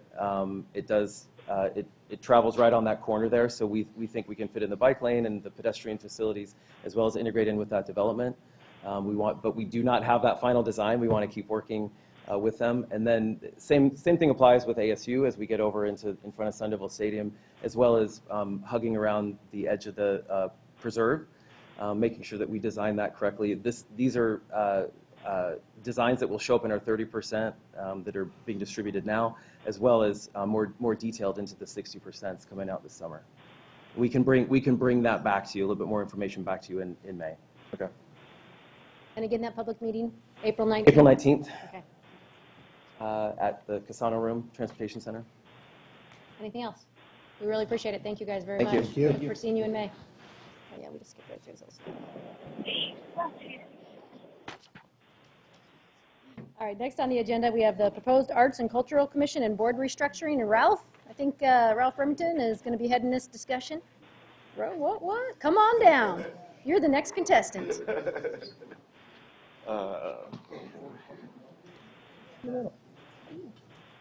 Look official. I need more space. Let's see. It's weird. It's like it's brand new. Hello. Ralph, thank you. Welcome. Thank you. Thank you. Thank you, council members. I'm Ralph Remington, Deputy Director of Arts and Culture. I'm joined tonight with Kelly Nelson, who is former board chair of Tempe Municipal Arts Commission and a current board member. And I'm Kathy Hesser. I am the Deputy Director for Community Services at the library, and with me is Vice Chair of the Tempe Museum and Library Advisory Board, Peggy Maroney. So we're here to update the mayor and the council on recommendations for boards and commissions. Council voted to implement Tempe Arts and Culture Plan, which created an Arts and Culture Division. This plan brought changes to the Tempe Municipal Arts Commission that we call TMAC, revising the powers and duties of the commission. The plan called for the formation of an Arts and Culture Division, which would oversee the Tempe Center for the Arts, Municipal Arts Program, Arts Education, Arts Engagement, and the Tempe History Museum. Since the museum aligns with the cultural mission of the approved plan and currently is under the Arts Division of Community Services. With this organizational change, the plan also recommends changes to the citizen advisory boards, which include Tempe Municipal Arts Commission and the Tempe History Museum and the Library Advisory Board. So with support from both boards involved, who have discussed and voted on the proposed changes and the new roles, including Kelly Nelson and the Museum and Library Board Vice Chair Peggy Maroney, the Community Services Department proposes that TMAC be restructured to become the Arts and Culture Commission. So the new board, through attrition, would have 9 members instead of 13. This change to a new Arts and Culture Commission would then necessitate the change of the current Tempe History Museum and Library Advisory Board, which would solely then support the Tempe Public Library and consist of 7 members. The Library Board would also consider the time frame for appointing officers to coincide with the December 31st term expiration dates. Based on feedback, the revised ordinances for the Tempe Municipal Arts Commission to become the Arts and Culture Commission and the Tempe History Museum and Library Advisory Board to become the Tempe Library Advisory Board would go to council for first and second hearings and approval in May for implementation July 1st, 2017. That's it, and we're open for questions. All right, great. Councilmember Kuby? So I do have a question. We've spoken about this offline, but the three most recent commissions have 11 members. Can you explain why you settled on 9 versus 11? Well, at the time, TMAC, we had 9 members went to 9 members to be consistent with, at that time, the library commission, library board. So it was to be consistent with that board. That's basically the reason. Any other questions? No, I thought you guys did a really good job. I mean, first and foremost, thank you for what you do. Really do appreciate it. Thank you And for what I you think do. it sounds like we're all okay with the 2 changes, right? Yep. Okay, very nice. All right. Excellent Thank you. presentation, Ron. Thank you so much. All right. Take care. Thank you, Kelly, Kathy, and Peggy. Thanks. All right. I'm sure this next one's going to go quick. That was a joke. Fifth Street, Fifth Street Streetscape and Traffic Calming Project. Got me Oh, back. Eric is back. All right. I think I'm supposed to have Braden K with me, but We'll just talk about them. anyone want to join? Nobody's coming down, Eric. Looks like you're on your own. Great. Tim, you lost a corner. Yeah, we're ready to go. Are we waiting or? Keep going. There's 4 of you, I guess. Skip through this. All right, we'll move through it quickly then. So, There thank we go. you. Oh, yeah, there he is. There he is. Uh-huh. Nice try. We're done. You could only hope. You could only hope. Shrinking his jacket on so quick. Collar's all popped. Collar. Look like Sean Spicer. Thank you, Vice Mayor Arredondo, members of council. Eric Iverson, Transportation, and I'm here with Braden Kay, Sustainability Manager. This project that we want to hopefully give you a brief-ish update on, since you've had a long meeting already, is a streetscape project, not unlike a lot of our streetscape projects that we have designed and constructed over the years in Tempe that you're all familiar with. The difference with this one is that we've really taken this one through an even more exhaustive public process, as well as a partnership with our Transportation Commission, our transportation staff, and the sustainability program at the city. So that's why Braden's here, and we just want to emphasize that has been a really important element of the project as we've moved forward. Everyone's familiar with Fifth Street. You all are familiar with Fifth Street. These are the limits of the project, though. It goes on the east end from College Avenue to the west end, connecting to our historic neighborhoods, Riverside Sunset on the west side. And then it has obviously major destinations along the route: City Hall, Hayden View Preserve, Transportation Center, new and old, really important to the community. This is a little bit of the history. This project emerged out of the parking study that you all had many meetings on in 2015, looking at how we could handle or how we could include more on-street parking in our downtown streets. And then that just kind of opened up a larger discussion about what we could do on Fifth Street, this major street in the downtown. We hired a design team using downtown parking revenue funds, working with the DTA. We hired that team, Collective is the name of the team, in the summer of 2016, and then embarked upon a public process in 2016. I think some of you came to our public meeting, and we had a couple other forums where we worked on input for this project. We are now at the point, taking in all that information we received from the community, we're at the point of having developed this preferred concept that we're advancing to you today.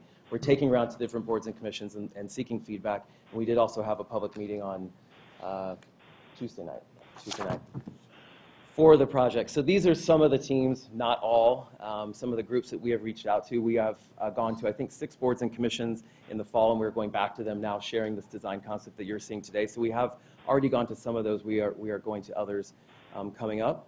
And then, of course, working with all the appropriate city departments, from police department, fire department, transportation, trash, recycle collection, all those different teams, and then stakeholders along the property owners and stakeholders along the street itself.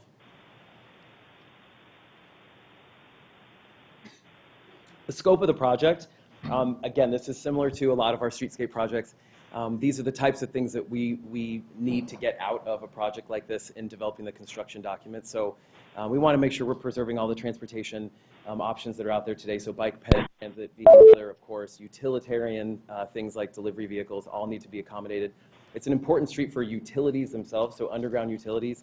There's a lot of them out there. We want to make sure that we're leaving open the possibility for upgrades and renewals of those utilities under the road, so we have to design this appropriately with that in mind.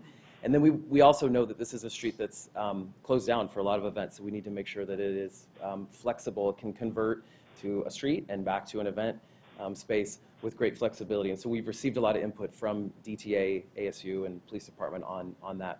And then finally, as I mentioned earlier, we want this to kind of step up a notch in what we're doing with our streets and create something that has an even greater reflection of sustainability, and not just environmental sustainability, but like our long-term maintenance costs, those types of things, how the trees perform, all those kinds of things that are important to sustainability. These are major takeaways. Not a lot of surprises here on what we heard from the community. You all hear these things too when you go out and have conversations with the community. We have a pretty well-functioning street today. We want to make that even better. We want to make it more attractive, increase the shade we heard a lot of.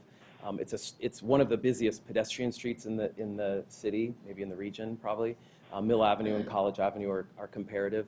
So we heard a lot about making sure that the pedestrian space was actually even more ample and shaded.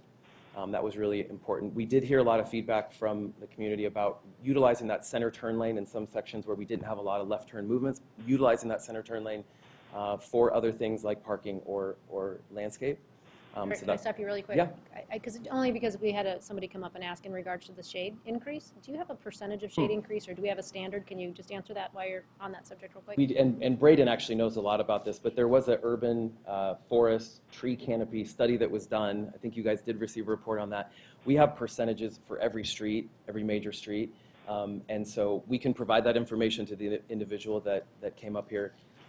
Braden or I can send that information, but this street today is at 13% tree canopy coverage. Our streets are actually one of the least shaded in the region for obvious, or in the city for obvious reasons. So I think the average of our street canopy coverage, tree coverage on streets is 1%. So this is better than that percentage. We wanted to look at moving this up to 25%, and that's kind of an objective of that study, is to push the city to a greater tree canopy coverage. His question, so okay. I keep going. Sorry. Oh, you're good. No, thank you. So these are taking all that feedback that we heard from the public, these are the goals that we set forward that we've been sharing with the different boards and commissions, and that really were the synthesis of the Transportation and Sustainability Commission's efforts to guide this project. So again, reinforcing this idea that we have to have a flexible street that can be an event space, a social space, as well as most of the time being a street. We wanted to, as a result of the parking study, we wanted to look at adding on-street parking here. So as a way to, we know that there's some parking concerns in the downtown. This is a way to achieve short-term temporary parking with quick access to buildings. So we are showing an additional parking on this project as a goal. We wanted to make sure that we balance the cost of the project with the long-term maintenance and utility needs for the street. And then we wanted to connect well to ASU and connect well to the downtown and connect well to our adjacent neighborhoods. We also want to protect the historic character of the neighborhood to the west. And then finally, I'll just mention, we talked about the tree canopy coverage. We wanted to achieve a 25% coverage on the street, but we also wanted to look at, in complement to that tree canopy coverage, 100% rainfall capture. So working with how we design the street, the drainage on the street to actually collect any rainfall that we get and send that rainfall into our landscape areas. This is the preferred concept. You can't really see it on the screen. You can hopefully see it on your screens. We will do, we have blow up sections. What's that? Speak for yourself, I can see. Just kidding. I'm the oldest one. So she can't see. She don't know. I will walk you through this. What, Sunny Boy? Sorry, go on.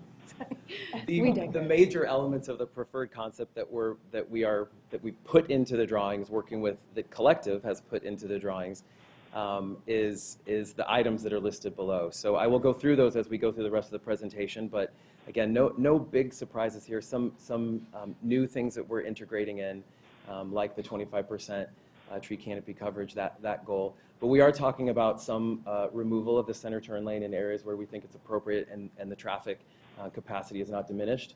And then we're also proposing a pretty significant change in front of City Hall, and then some gateway treatments at some of the major intersections. And I'll go through those in the next set of slides. So we're traveling from west to east. We just want to show you what the current conditions are and then how we're proposing to change it. This is Farmer and Ash at the connection to Riverside Sunset and by the railroad tracks there and the SRP power lines. These two major intersections on this street. This is how we propose to change them. And some of these are typical for all of the treatments that you see along the street. We're looking at increased visibility in the crosswalks, so that's not unlike what we've done on University Drive and Broadway Road. Some type of paving material or color or a visible marker that draws out the visibility of that pedestrian experience. A little bit wider sidewalks, additional landscaping, and a median in the center of the road where there is none today. This still allows for the turn movements that all happen at those two intersections. You can see that we also are recognizing the narrower street further west on Farmer Avenue as you get into the neighborhood. And then a little bit of a higher visibility bike lane as well on this. We're talking about utilizing that green bike lane treatment that we've done in other parts of the city. These are some examples of what those treatments look like in our city today, and the image on the left is an overhead lighting element that we are proposing to introduce at the four gateways. This is a sort of an overhead atmosphere lighting. We call it festooned lighting in the plans, and we are introducing that proposing to introduce that Farmer, Mill, City Hall, and then College. There's some other drawings of that in the future in the presentation as well. This is the block continuing east. This is the block between Ash and Maple. This is where we would be proposing to eliminate that center turn lane and introduce the angled parking on the side of the road, utilizing that space, as well as additional landscaping. So you can see how the street we would bring it down to just the two through lanes, one lane eastbound, one lane westbound in this section, adding that additional parking and landscaping on the sides of the road and a little bit wider sidewalk, so making a better pedestrian experience.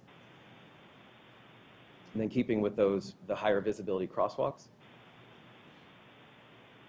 These are examples of what bike lane with that angled parking could look like, and also landscaping adjacent to angled parking. Love that idea, the backup parking. These are, we would have to go through, we're going to go through this in the construction documents about what this exactly looks like, but something similar to this is what we're thinking. Mill Avenue, this intersection, this is today's conditions, and we are looking at a couple elements here for your consideration. One is the overhead date palms with that overhead experience lighting. You can see it in the drawing there. We were also looking at there's additional asphalt at all four corners of this street, and I'll show a visual next. We're proposing to absorb that additional asphalt into the pedestrian areas. It still allows for all of the traffic movements that are out there today, with the exception of we have a proposed elimination of a dedicated right turn lane going from eastbound 5th Street onto southbound Mill. It's the lowest movement in that whole intersection, whether you're on Mill or 5th. But we would be proposing to remove that dedicated right turn lane. That's on the post office corner, basically. And that gives us a little bit more pedestrian space on that corner, as well as the corner north, on the north side, northwest corner. So that is one change there. We'd want to test that. We have a slide later in the presentation that talks about wanting to test some of these changes that are somewhat significant. So we'd want to test that before we make the final determination. The other elements here is we'd be, again, looking at a possible different material or design into the intersection itself, along with the higher visibility crosswalks.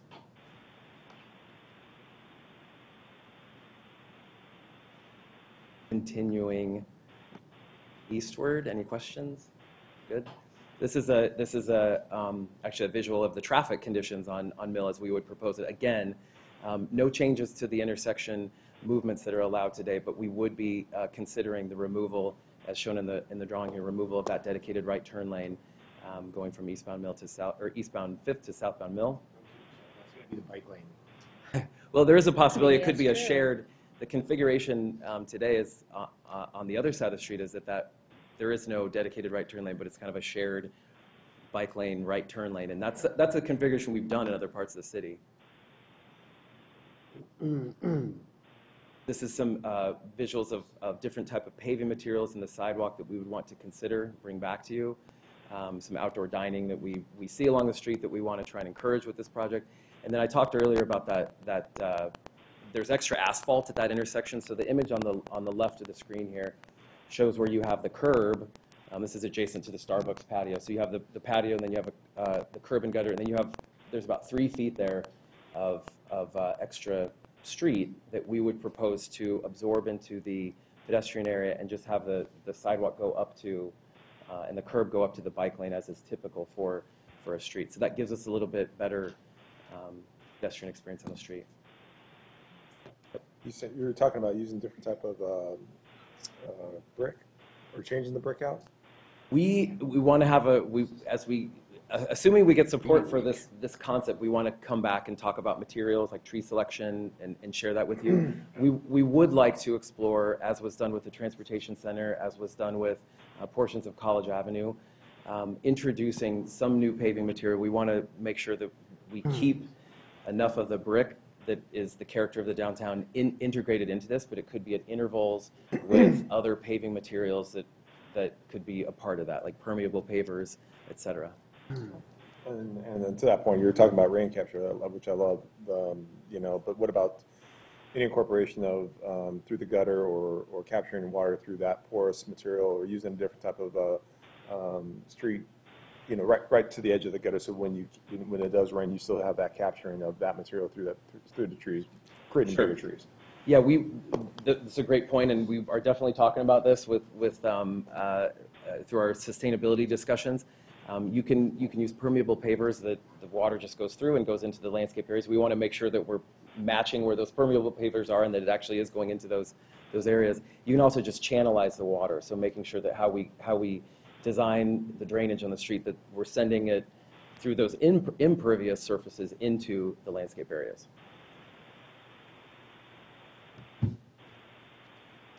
And then the City Hall block, this is where we have the most significant change proposed. This is current conditions today, everyone's familiar with that.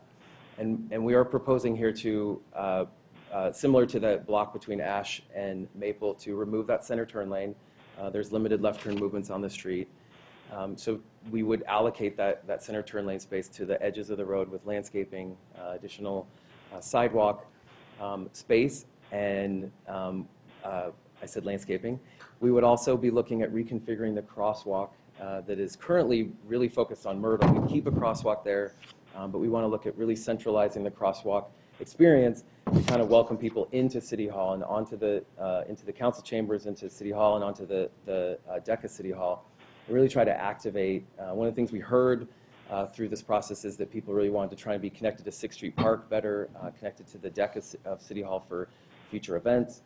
So really try to celebrate the fact that City Hall's there and really recognize in that block the importance of City Hall and that experience. So we are meeting with Police Department. We're meeting with Mission Palms to talk about this concept. We'd be proposing that block to be elevated to similar to College Avenue between 6th and 7th next to ASU campus. We'd be looking at elevating the street up to the pedestrian level. So it's sort of an extended speed table, if you will, and then doing different material other than asphalt in that one section where the street is raised up to the pedestrian level. Any questions on that? We also are proposing on this the overhead light experience that we talked about at Farmer and Mill with the date palms, and then possibly reconfiguring, with your support, reconfiguring the parking lot to the west of City Hall to have just one driveway and have it internally circulate, so you can still make all the movements, but you wouldn't be doing it. Those driveways today kind of operate as one in, one out. You do that internal circulation in the parking lot. We maintain the council parking spaces, maintain the ATM access there that is there today, and then also maintain all the delivery service that happens in there. Yeah. Councilmember Kuby? So I'm really intrigued by the patio idea, and because that lot is so ugly. It's pretty ugly. And I was at an ASU forum where a lot of students had some ideas. One was intriguing to have a sort of an edible landscaping walking tour on Fifth, and you mentioned that that's really prohibitively probably expensive because of all the maintenance of that, and maybe not very realistic, but it'd be awesome if there was an area, maybe not there, maybe a different place in the street where we could have that concept, or there could be some kind of iconicness about the space, whether it's the kind of tree that's chosen, or pomegranates, or some kind of edible landscaping that kind of defines that area on its own.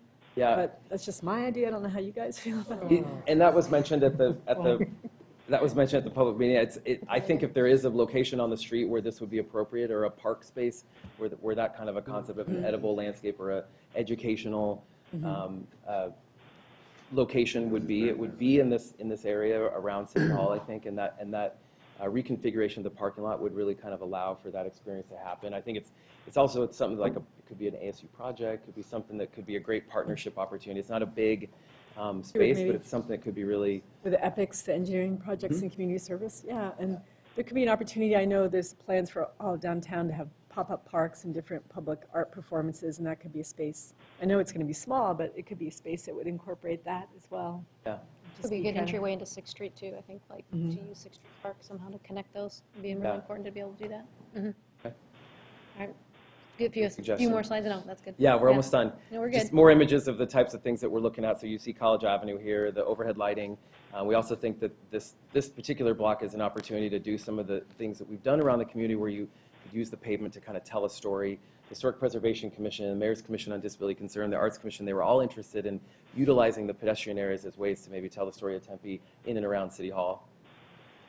And then College Avenue, this one is the east end of the project, connection to ASU. Current conditions, and then here's what we'd be proposing. A little bit simpler because there's been a lot of improvements down in that area because of the new Grady Gamages building as well as the transportation center. We would be proposing the overhead lighting at this particular location as well as the median treatment that we did down at Farmer. The median that we're showing here does still allow for all the LRT movements as well as the left turns, all the turn movements. That's been engineered in there. So we can do it. We think this median kind of sets a tone, as also really kind of softens the edge going down the street and connects you to the butte a little bit better in that trailhead that's on the north side of the street. A little bit higher detail on that particular intersection. These are some images of, this is some mosaic work that was done in downtown Glendale, telling the story of Glendale. So just another idea of public art opportunities or storytelling opportunities that could happen in the project, and then just the view of College Avenue. These are our next steps. We did have a public meeting on Tuesday night. We had about 25 folks that came to that meeting.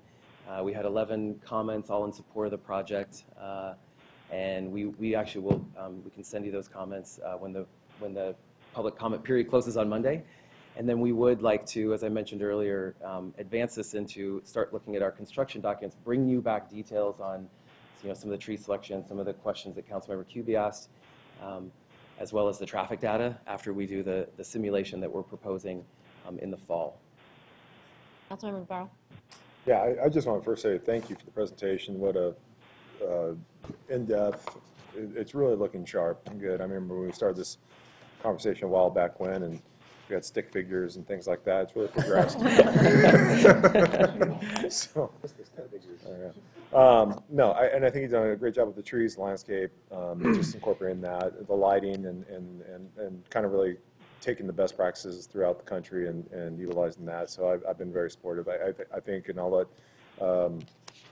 Councilmember Keating probably talk on it, but there probably might be some concerns on Mill and Fifth, just with that traffic flow there, and that could be complicated. So, Councilmember Keating. Yeah, I'd like to thank you guys for putting this together. I think it looks awesome. I'm really excited for this. I think it's really going to transform the downtown of Tempe. It's going to change how it looks and feels, and it's going to, it's going to be fantastic for the city. I do have one concern, and that is you laid out changes to the streetscape and how they would be essentially traffic neutral today, which is fantastic. But there is a office building going in on the corner of Farmer and 5th Street, And there also is the Opus project, which just broke ground not too long ago coming in. So I'm worried about people at 5 o'clock trying to leave that office, and if they want to get out of downtown area, they can't really go north. They can go south on Farmer all the way to University and then try to make that turn, which would probably be a nightmare at that time of day. Or they can go to Mill Avenue and go south, and then not too far are out of the kind of the congested area. And I'm worried about the removal of that right-hand turn lane right there as a traffic easement feature. I'd definitely like to see some sort of option that keeps that right-hand turn lane there to help shuffle people in and out of the downtown area. Fifth and Mill? Yeah, Fifth and Mill, yes. Yeah, on the east side of the road. That's correct. Yeah, I totally agree with that, too. Yeah. East side of the road. West side. West side. West side. West side of the road. Yeah, I totally agree with that. Yes. Yeah, that was pretty much it. I'd say otherwise I worry about people going through the neighborhoods to try to get to University, try to head south. And I think we'll see that happen. That's great feedback, and we would definitely look at the options for design of that intersection, especially as it relates to and we would study those or simulate those as part of the fall test period. Okay, thank you. Councilmember Granville. Yeah, I've got first off, of course, great job. The presentation that you did to the public was also really great. A lot of good information there. I do have a couple of bits of feedback, not surprisingly. The first one is at the Farmer Ash location. If you could bring that slide up. Wow, I'm getting busy. There we go. So if you go one more slide back, looking at the north side of that street where the bus stop is, so you can see there actually is sort of that weird striped zone that looks, I don't know, like a wedge. Yeah. And you turned that into, or maybe it already was, a bus stop if you go forward, but it's a bus stop right in the middle of the bike lane. And instead you added sidewalk, where you could have just not added sidewalk and kept that as a pulled out area, so you weren't actually blocking a bike lane while people were boarding.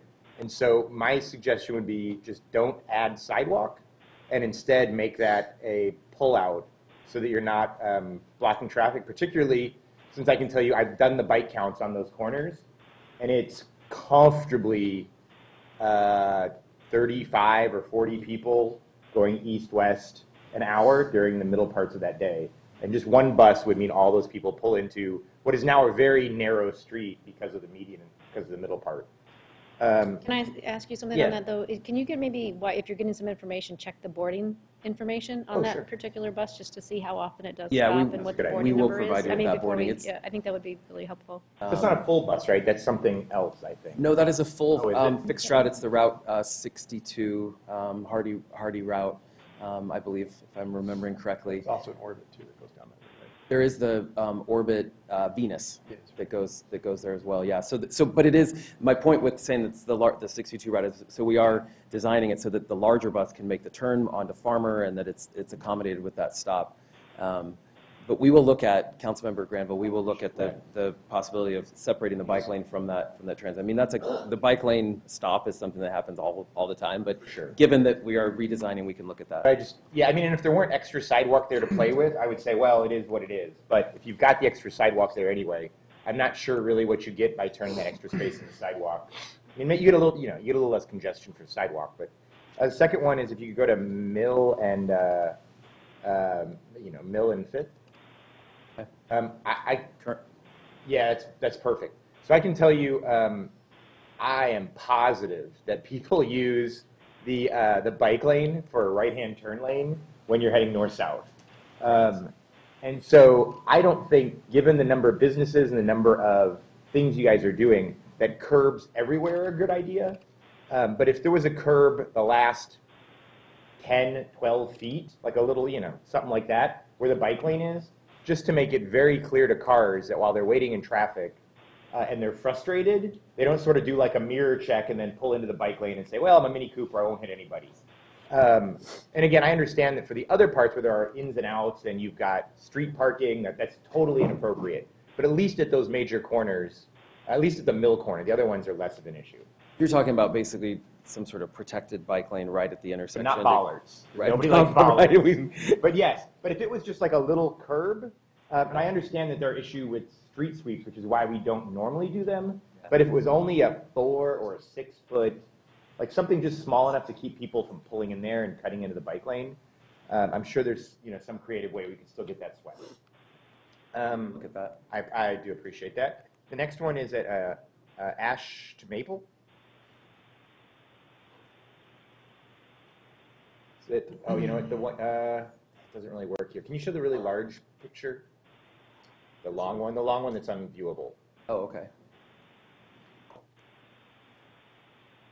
So you can't see it in this photo, but on the far left, where we cross the train tracks, there is a bus stop east of those train tracks, but then there's also a bus stop west of those train tracks. They're within 40 yards of each other, 25 yards of each other, it seems like. And I know from the discussions that we've had routinely with the bus people, they really don't like to put a bus pullout before an intersection because people pull into the light and they stop and the bus is stuck in the pullout, and then when the people go, the traffic is now whizzing, and so they can never get pulled out again because they don't have a light to help them. And so we've already got that problem solved here because there's a spot on the north side of the northwest corner, 30 yards away, where you do get the light that would stop the traffic and then the bus can pull out and go. So why we need one on the northeast corner, I really don't understand.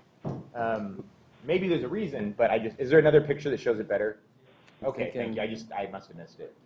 You're talking here. You can kind of, you're talking There's the train track there. Oh, there it is, yeah. Yeah. So you can see it on the far right edge. It's almost off the picture. Right.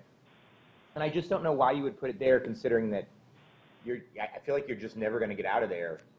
And you could just as well go a little bit to the left. You know what? I don't know the answer to why we have those two located right there. We will definitely look at whether or not those can be consolidated and the best design. We want to make sure that we're preserving all the good transit access that we have out there today. And it could be that there's two different routes, right? That one that goes west and goes up Ash, and then another one that goes west and goes up Farmer. Right. So there might be a really good reason for it. I just need to know that. And the last. There's two more. One is, I know you guys had mentioned rideshare. I'm really glad to see that you're incorporating some sort of ride sharing. And the last one being is, the palm trees. Do we have palm trees anywhere else on Mill Avenue? Not on for sure. University. Well, we do on South Mill Avenue, and we have palm trees on 5th Street in some sections. Obviously, Mission Palms and some of the private developments further west. These would be the date palms that are historically, agriculturally relevant here. The ones on University and Palm Walk, yeah. So I appreciate the cultural side of it, but and I'm going to assume, I don't want to speak for you, but I'm going to assume that Joel agrees with me on this one, that there's a metaphor and a scheme for all of Mill Avenue, and it tends to be a certain kind of tree. And the idea of introducing a brand new kind of tree to Mill Avenue that doesn't exist there, I think it's just going to look weird, candidly. You're talking, so it's not, you don't have, your concern is really just at Mill and 5th. Just at Mill and 5th. Now, if it's off Mill, but I mean, so that's right next to the Starbucks, right? Yeah, it'd be on all four corners, really, or Right, on all so two sides of Mill. It would seem very strange to me to walk down Mill Avenue and have palm trees be in front of the Starbucks or anywhere like that. That just seems odd. Oh, and I did have one more that I'd forgotten, and that is, can you show one of the back-end parking spots? This? Yeah, that's a perfect one. So given the choice between protecting a person on their bike and protecting someone's car, I would go with the person on the bike. And so my suggestion would be, if it's feasible, that you move the bike lane on the inside and move the car part on the outside so that the cyclists are closer to the sidewalk and the cars are protecting the cyclists as opposed to the cyclists pracking the cars. Are we backing into the cycle lane? Yeah, because right now every time someone backs out, they're going to back out into the cyclist. And then back in and hit the cyclist. Oh, no, you'd put a curb there. You'd stop it. So there'd be something stopping it there.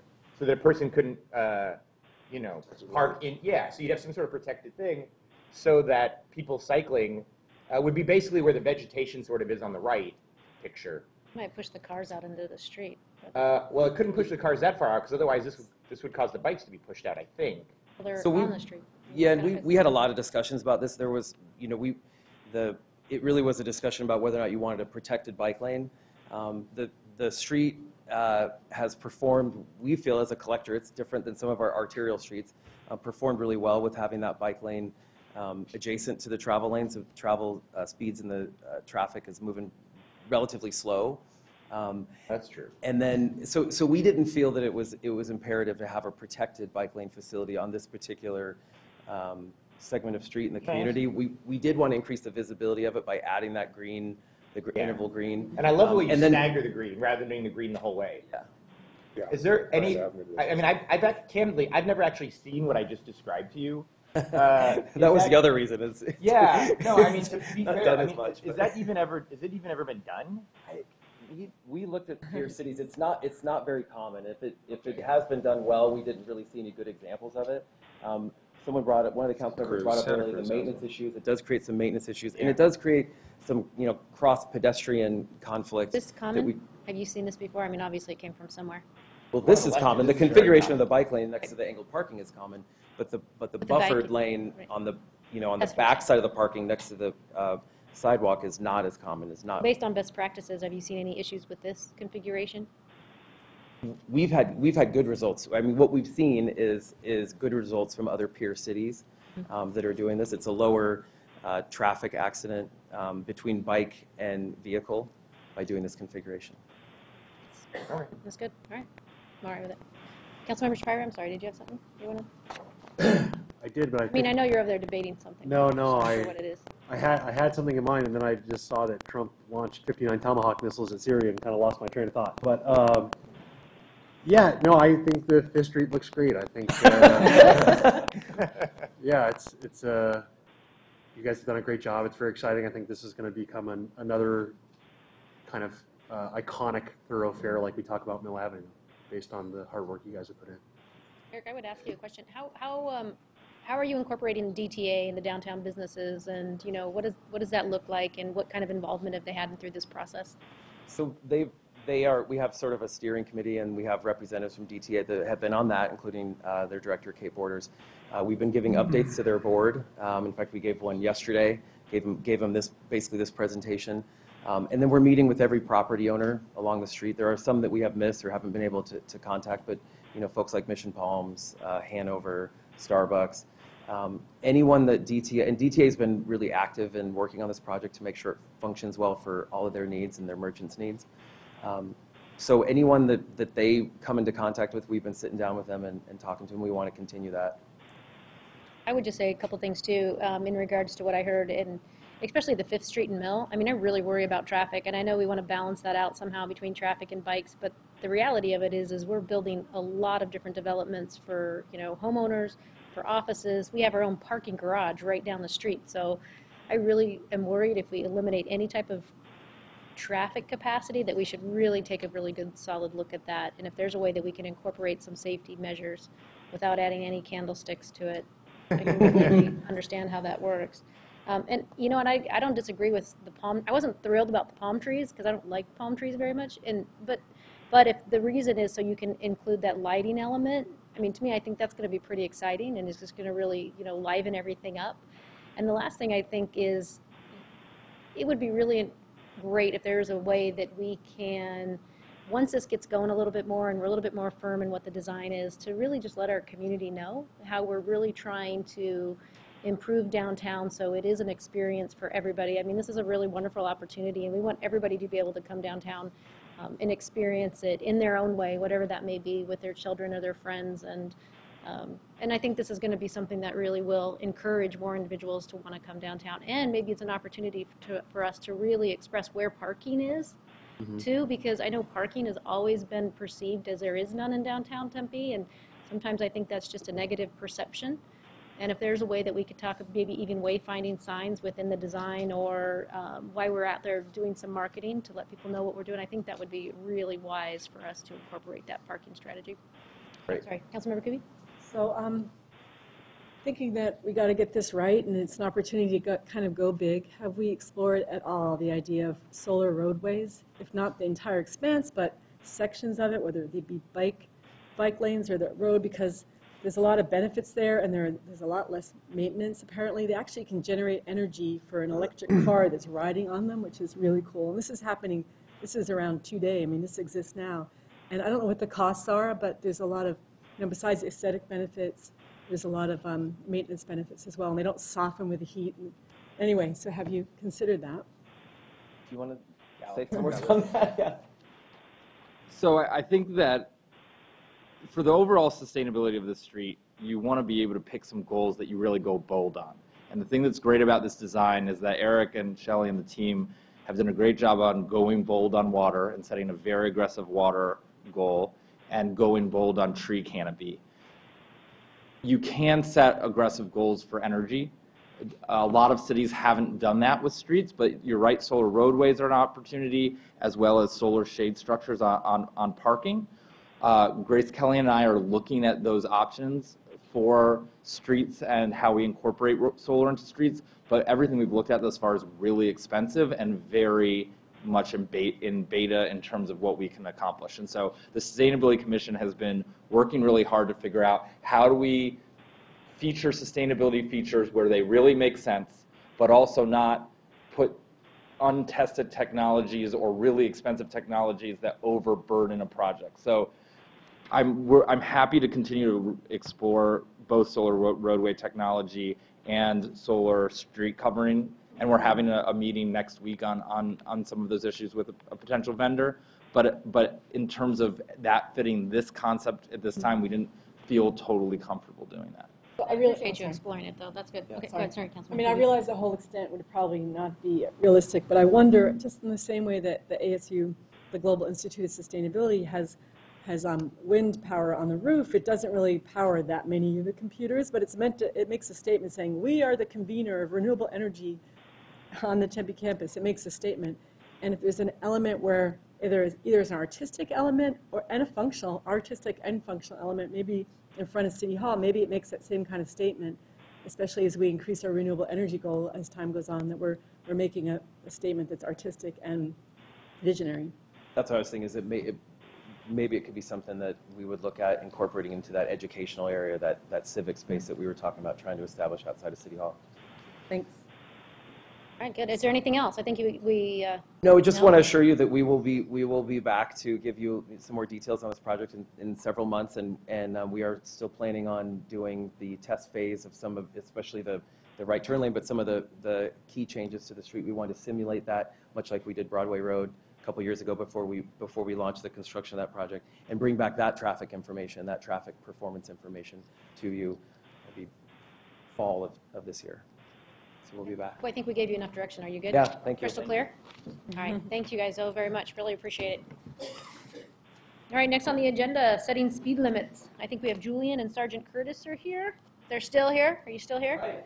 Whew. Way to hang in there. No, way to hang in there. On the edge of your seats for this one. So.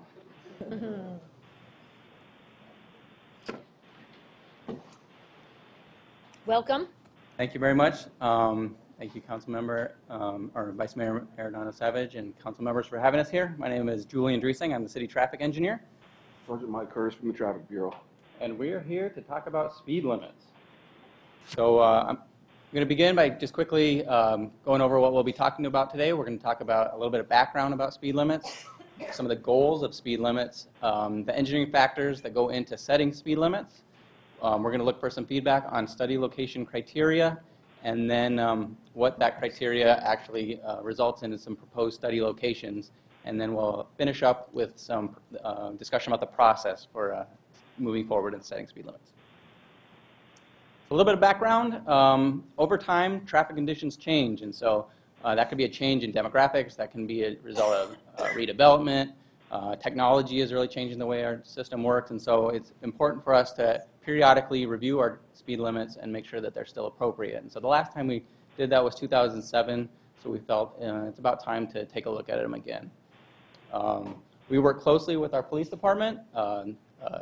Speed limits are only as good as the people that pay attention to them and use them, and so an important part of that, what our police department uses, is education and enforcement, and they also provide us with crash data that we use to try to make our streets safer.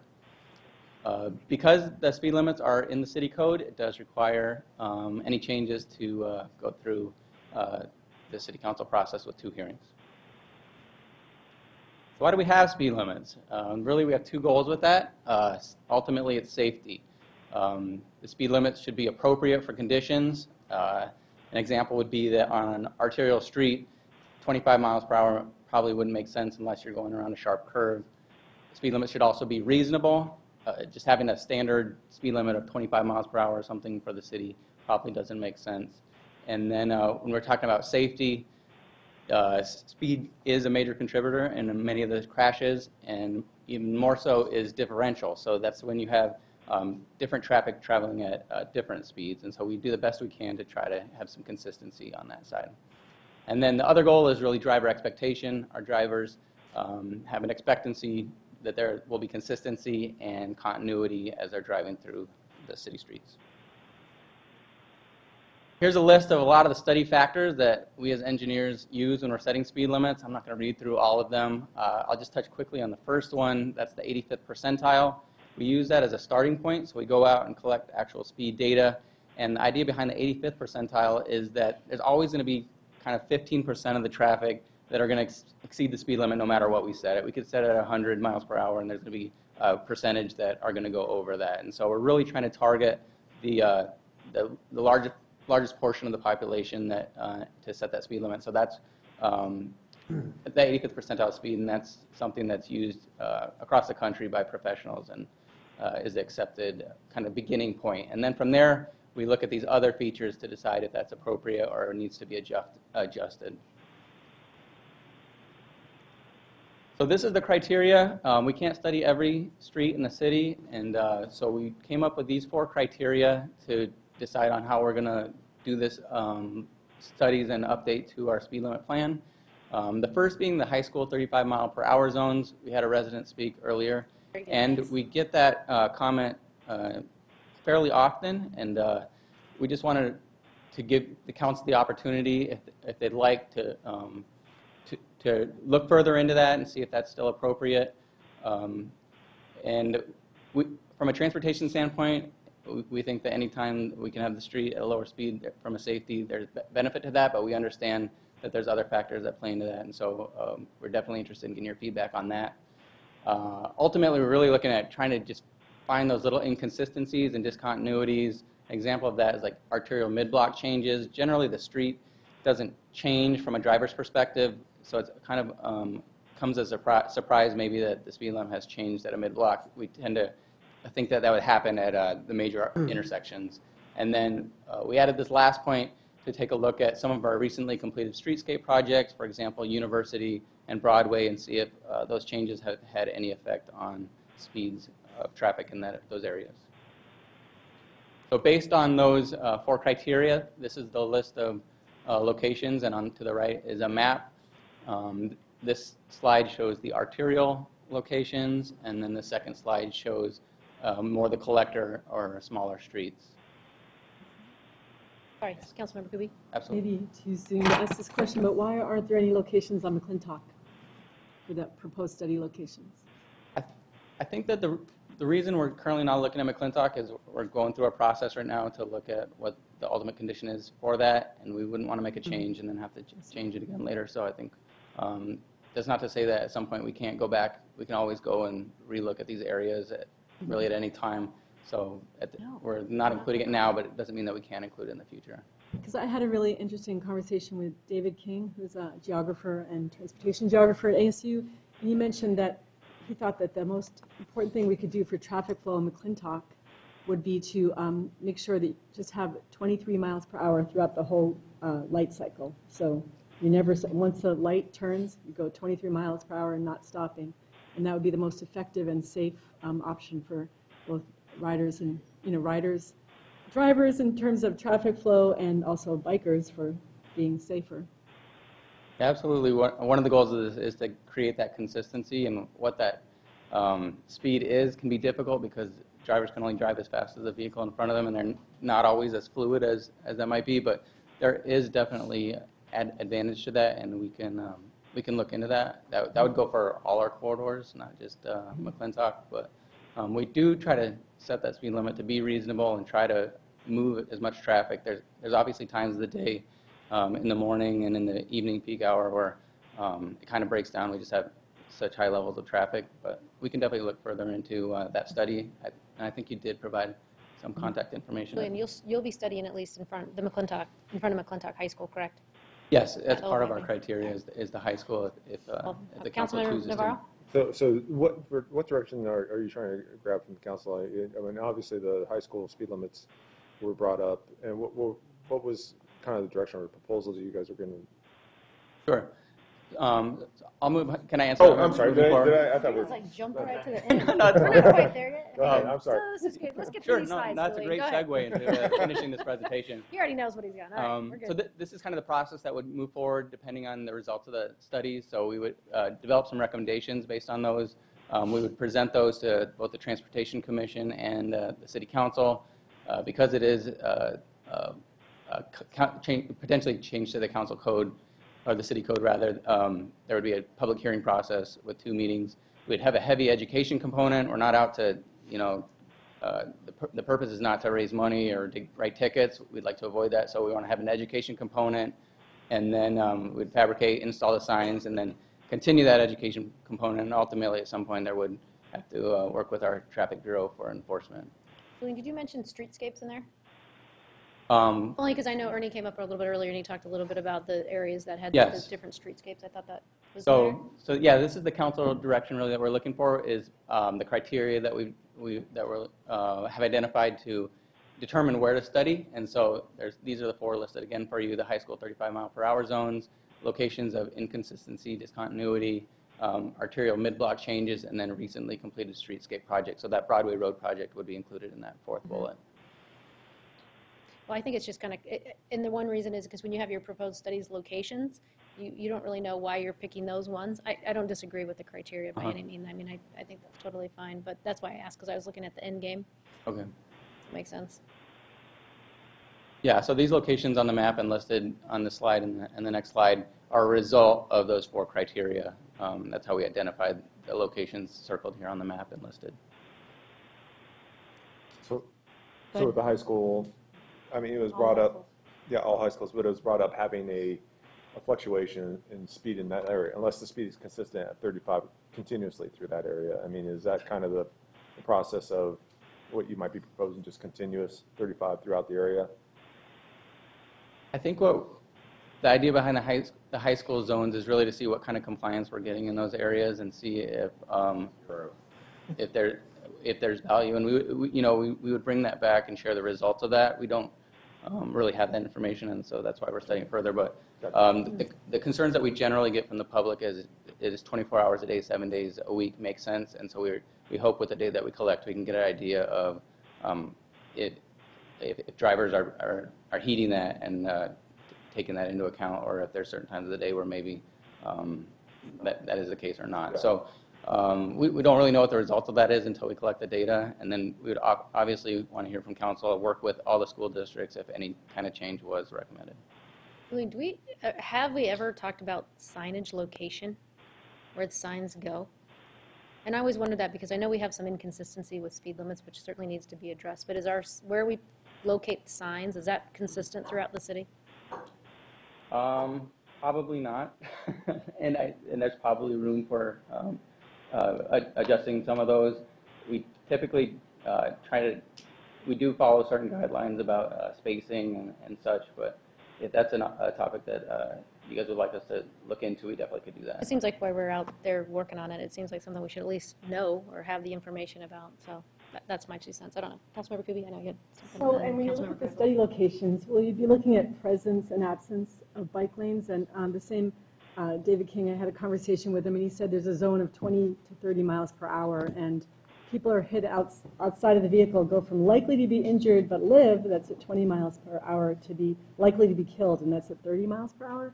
So will there be consideration of which these study locations have bike lanes and don't? Because that could have an impact on what speed limit should be.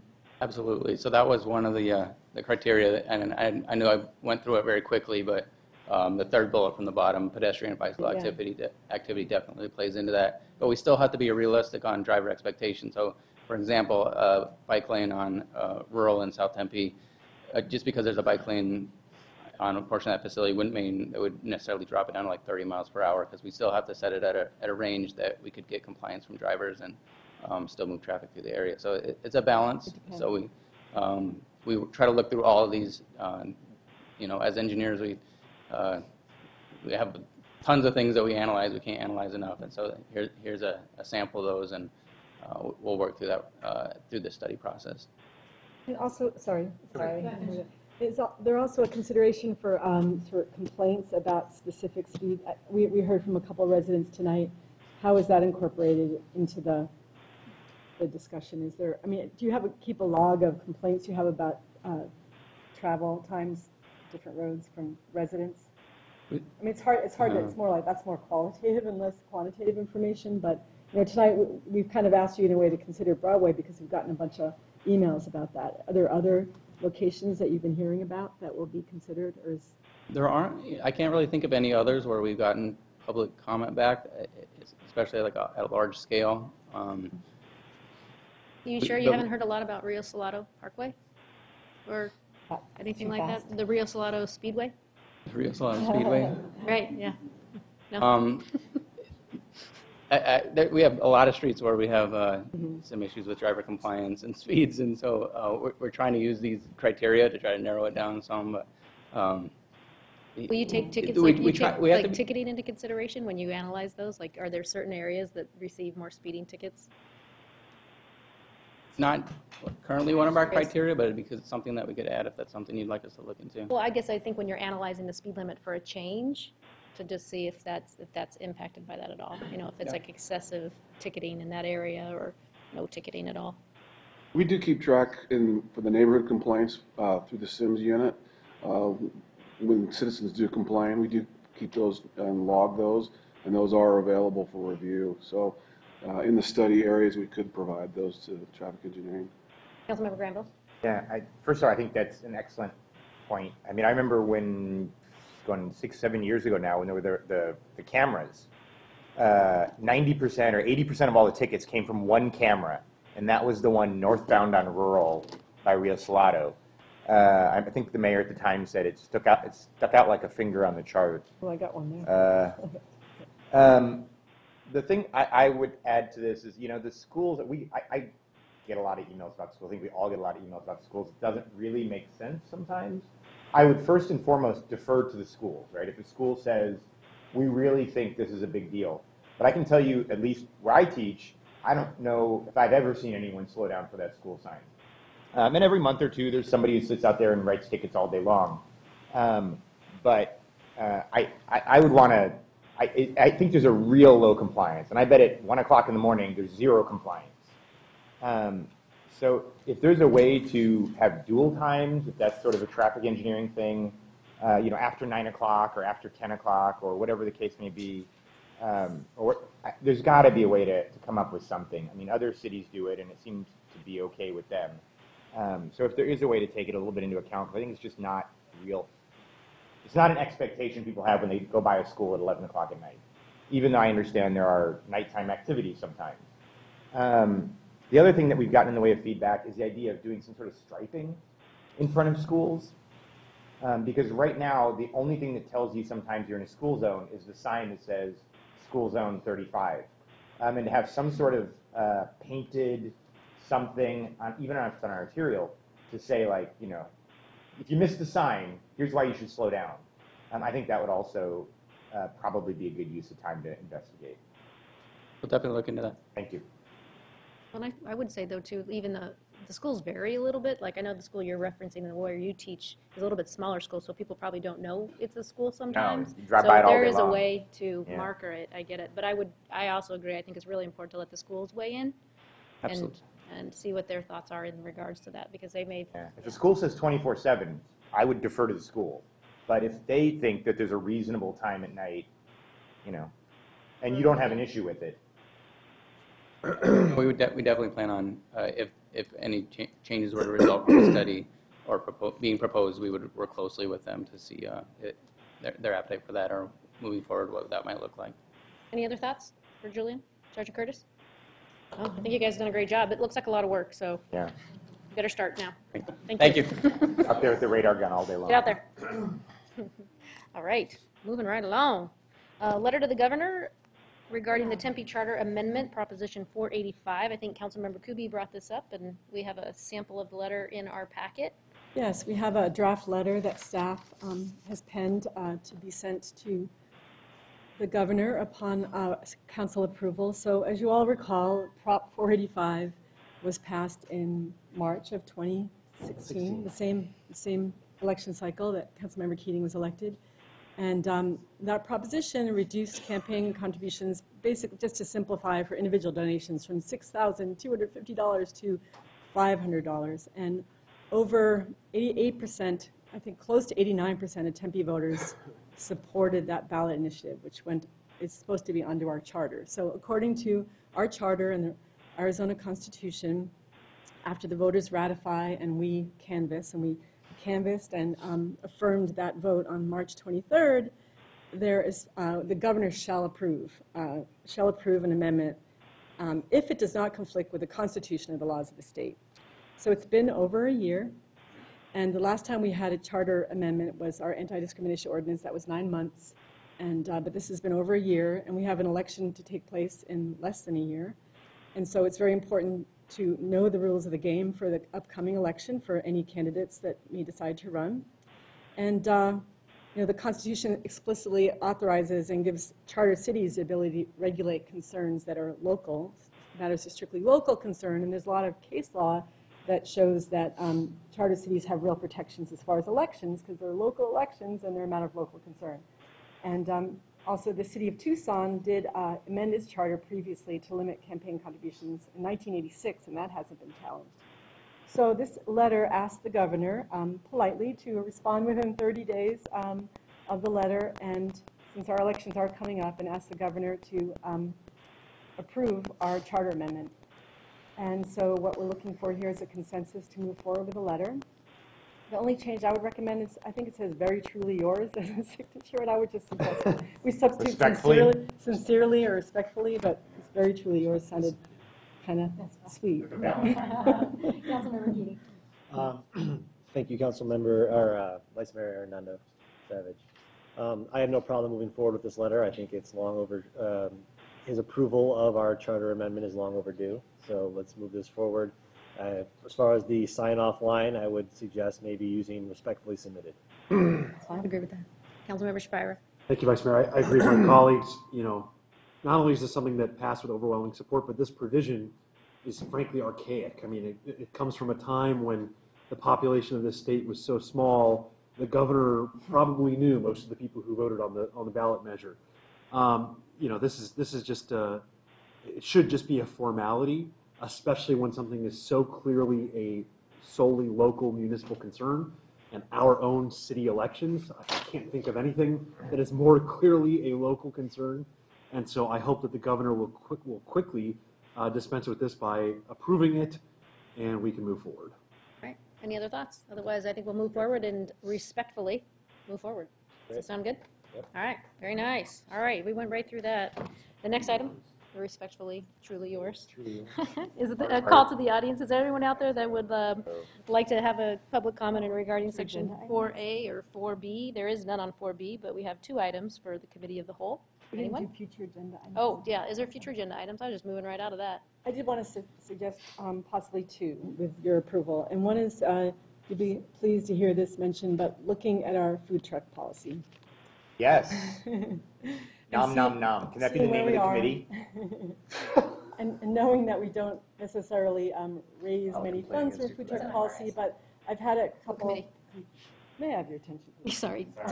We've had a little food. We've had some feedback from some area businesses, and that it's kind of onerous and it's not easy to complete, and we want to maybe look at just what our food truck policy is and how we might modernize it. So if there's any, I know we have a really full schedule of issue review, so I don't know when that would be. Well, I mean, maybe what we could do is that we could put it, if it fits Andrew, we could put it on a future agenda item. If not, we could at least send out the current policy in a Friday packet so we have the opportunity to review it that way, and then we can give some solid feedback. when we have the opportunity to bring Only it. 6 months old, right? I don't, it might be older than that. It goes quick. It's like Yeah, I think it's older than that, but I remember going through it, so, the sky building. Corey worked on it. yeah. Yeah.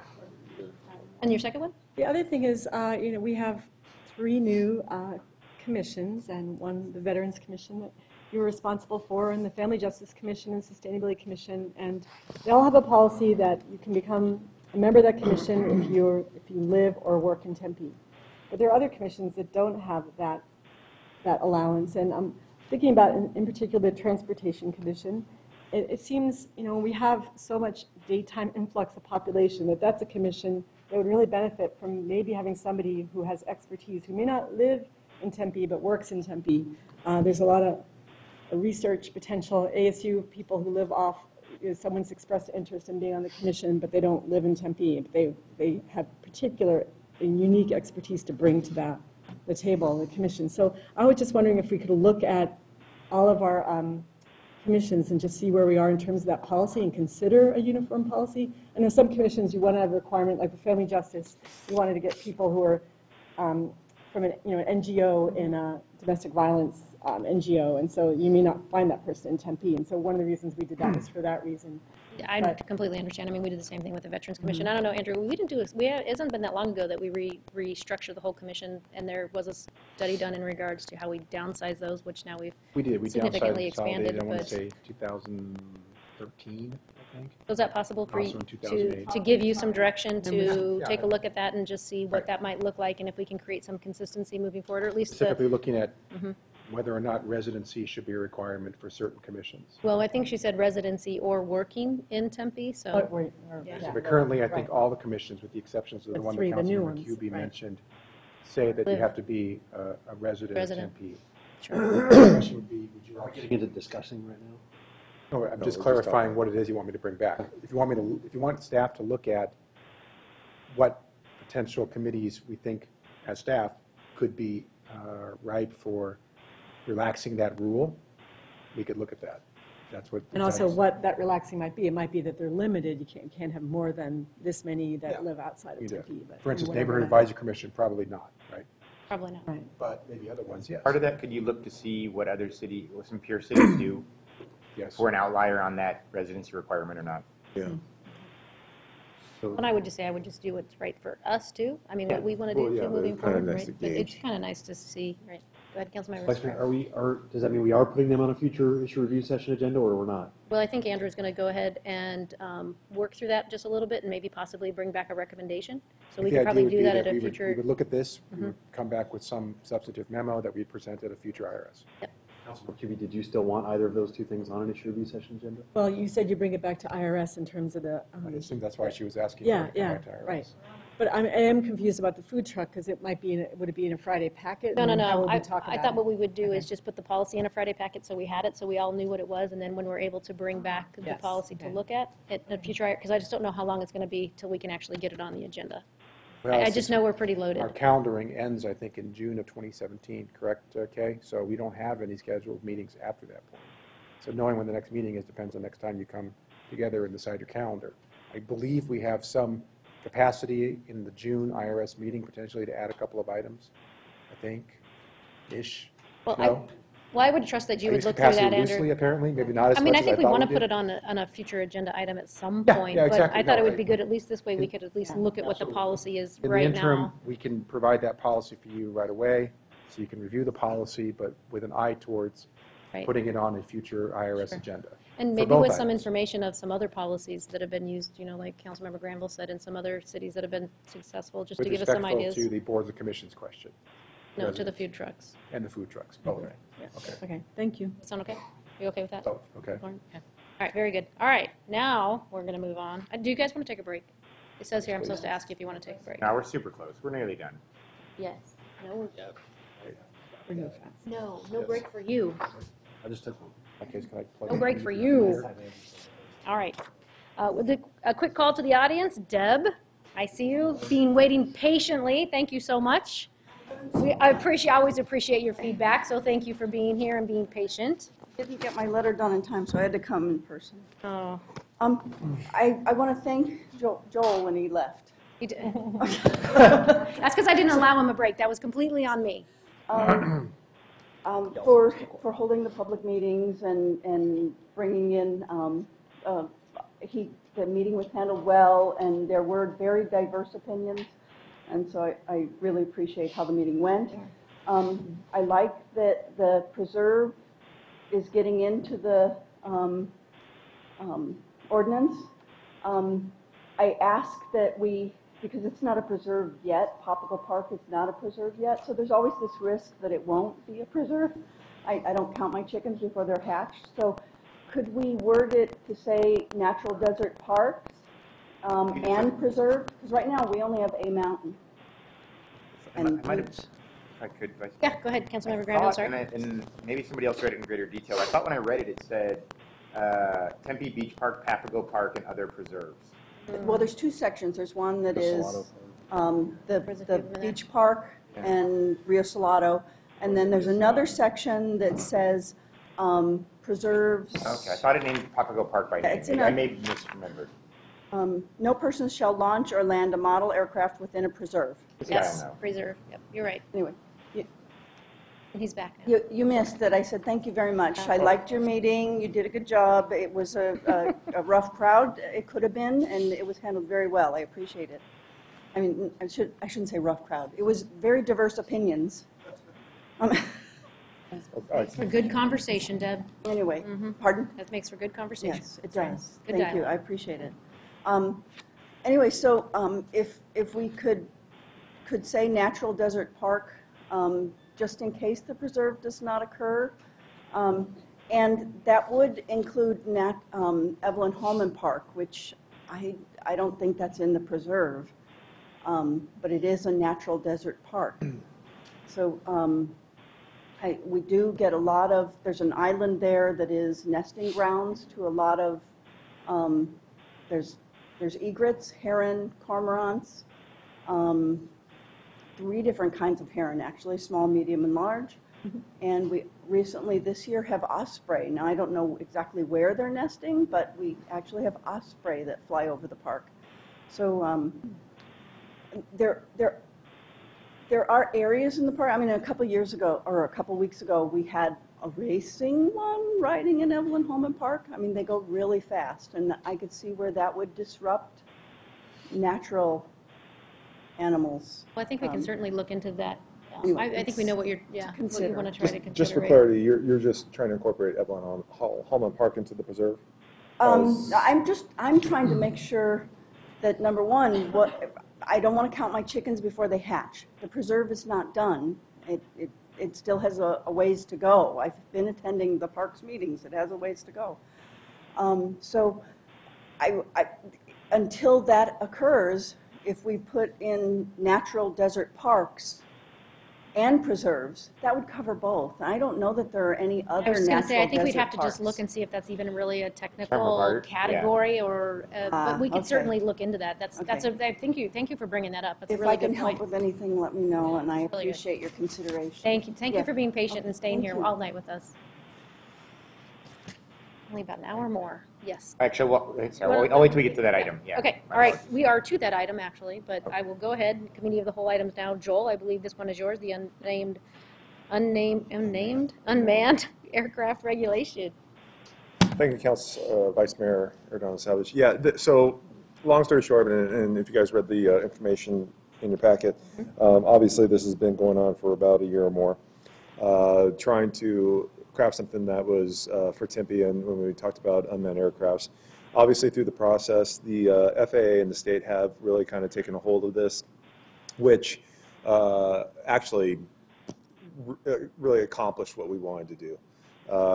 And with the state and the FAA guidance, it kind of controls, how UAVs can be used, where they can be used at, and how to be used, and and in incorporation with the state law. So, with that being said, it was really, and we had some great feedback. We TAVCO took this discussion on, went to those meetings. They voted on a 6-0 against the need for any ordinance.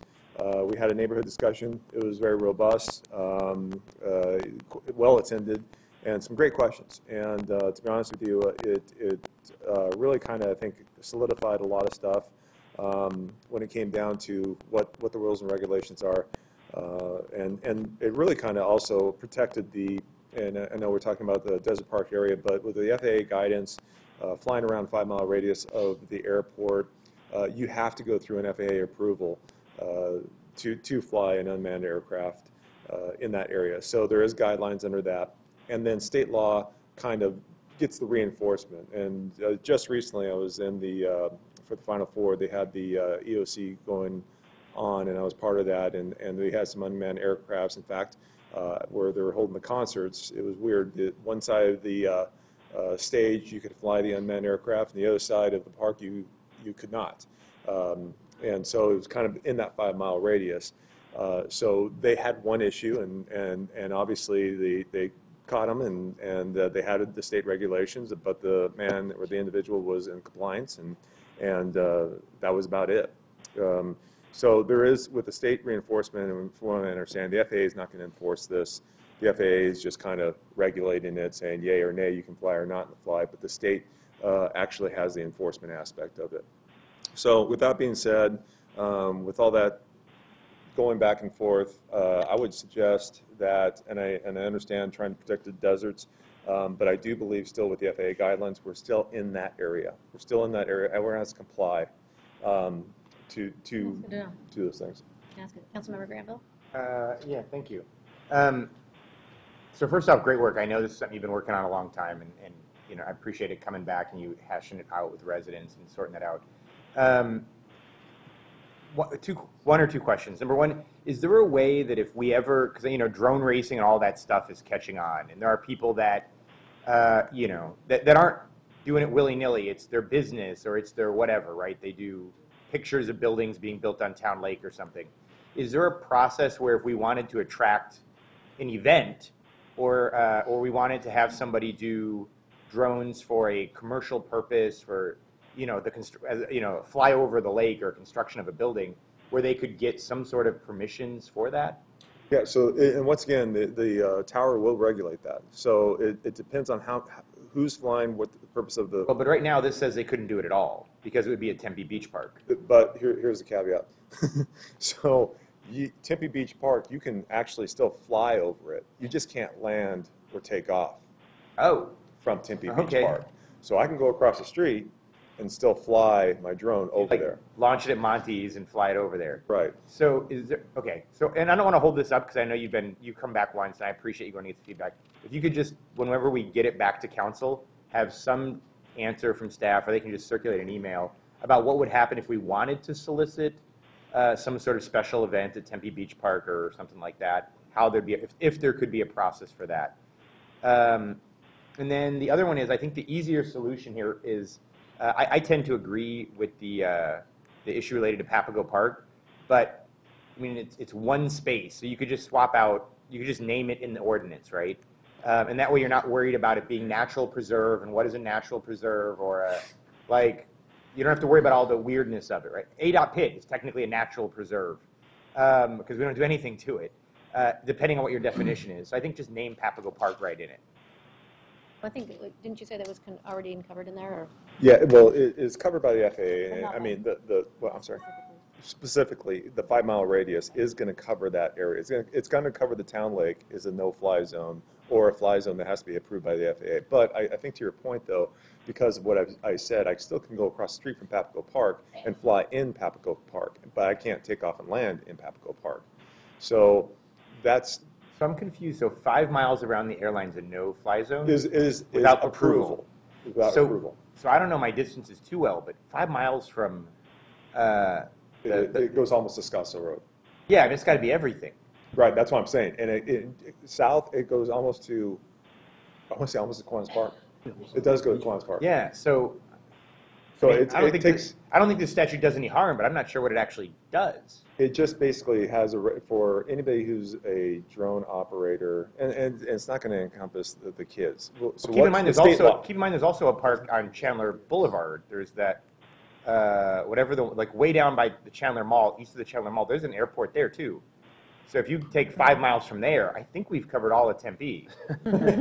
So it just, but there, here comes what we talked about. You got the you got the drone users, the ones that have the big commercial, or the hobbyists. They have the real nice sized drones, and then you got the ones you buy at the store. The kids use and stuff like that, and they're flying around. They do have the camera ability and to do neat things, but they're probably not the high end. More than likely, because of state law, and if they don't, this is where, yeah, they would be required, depending on the drone. And when I say it was the size and the weight of it, were required to be approved by the FAA to fly in that zone. If I get like a little plastic one, I assume I don't have to be outside of 5 miles of an airport. No, and it doesn't hit a height or any of that stuff either. Okay, so it's a height, weight, something like that sort of criteria. Yeah, exactly. So with that being said, then the state law just basically, and it listed out on the page, and it kind of says nuisance, you're trying to hurt someone, you take your drone, you drop a, whatever, terrorist activity or anything like that. Obviously, the state law is gonna take care of that. The hard thing and this is through the discussion, is how do you get PD responding and enforce it? They're not going to enforce federal law. Yeah. So, with all that being said, it's case by case. It's the enforcement's there if it's actually being witnessed and seen, then they can enforce it and do something about it. Example was the concert down at the Final Four. They saw a person flying the drone. They identified where he was at, and they immediately went to him and said, "You cannot fly the drone here." He took it down. That was it.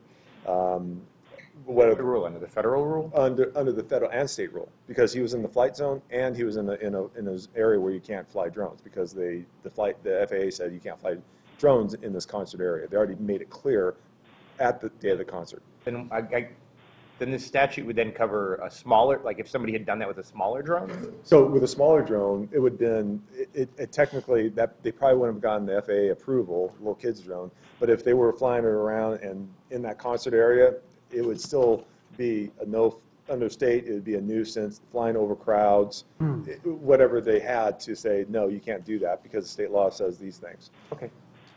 Joel, did you ever think you'd know so much about drones?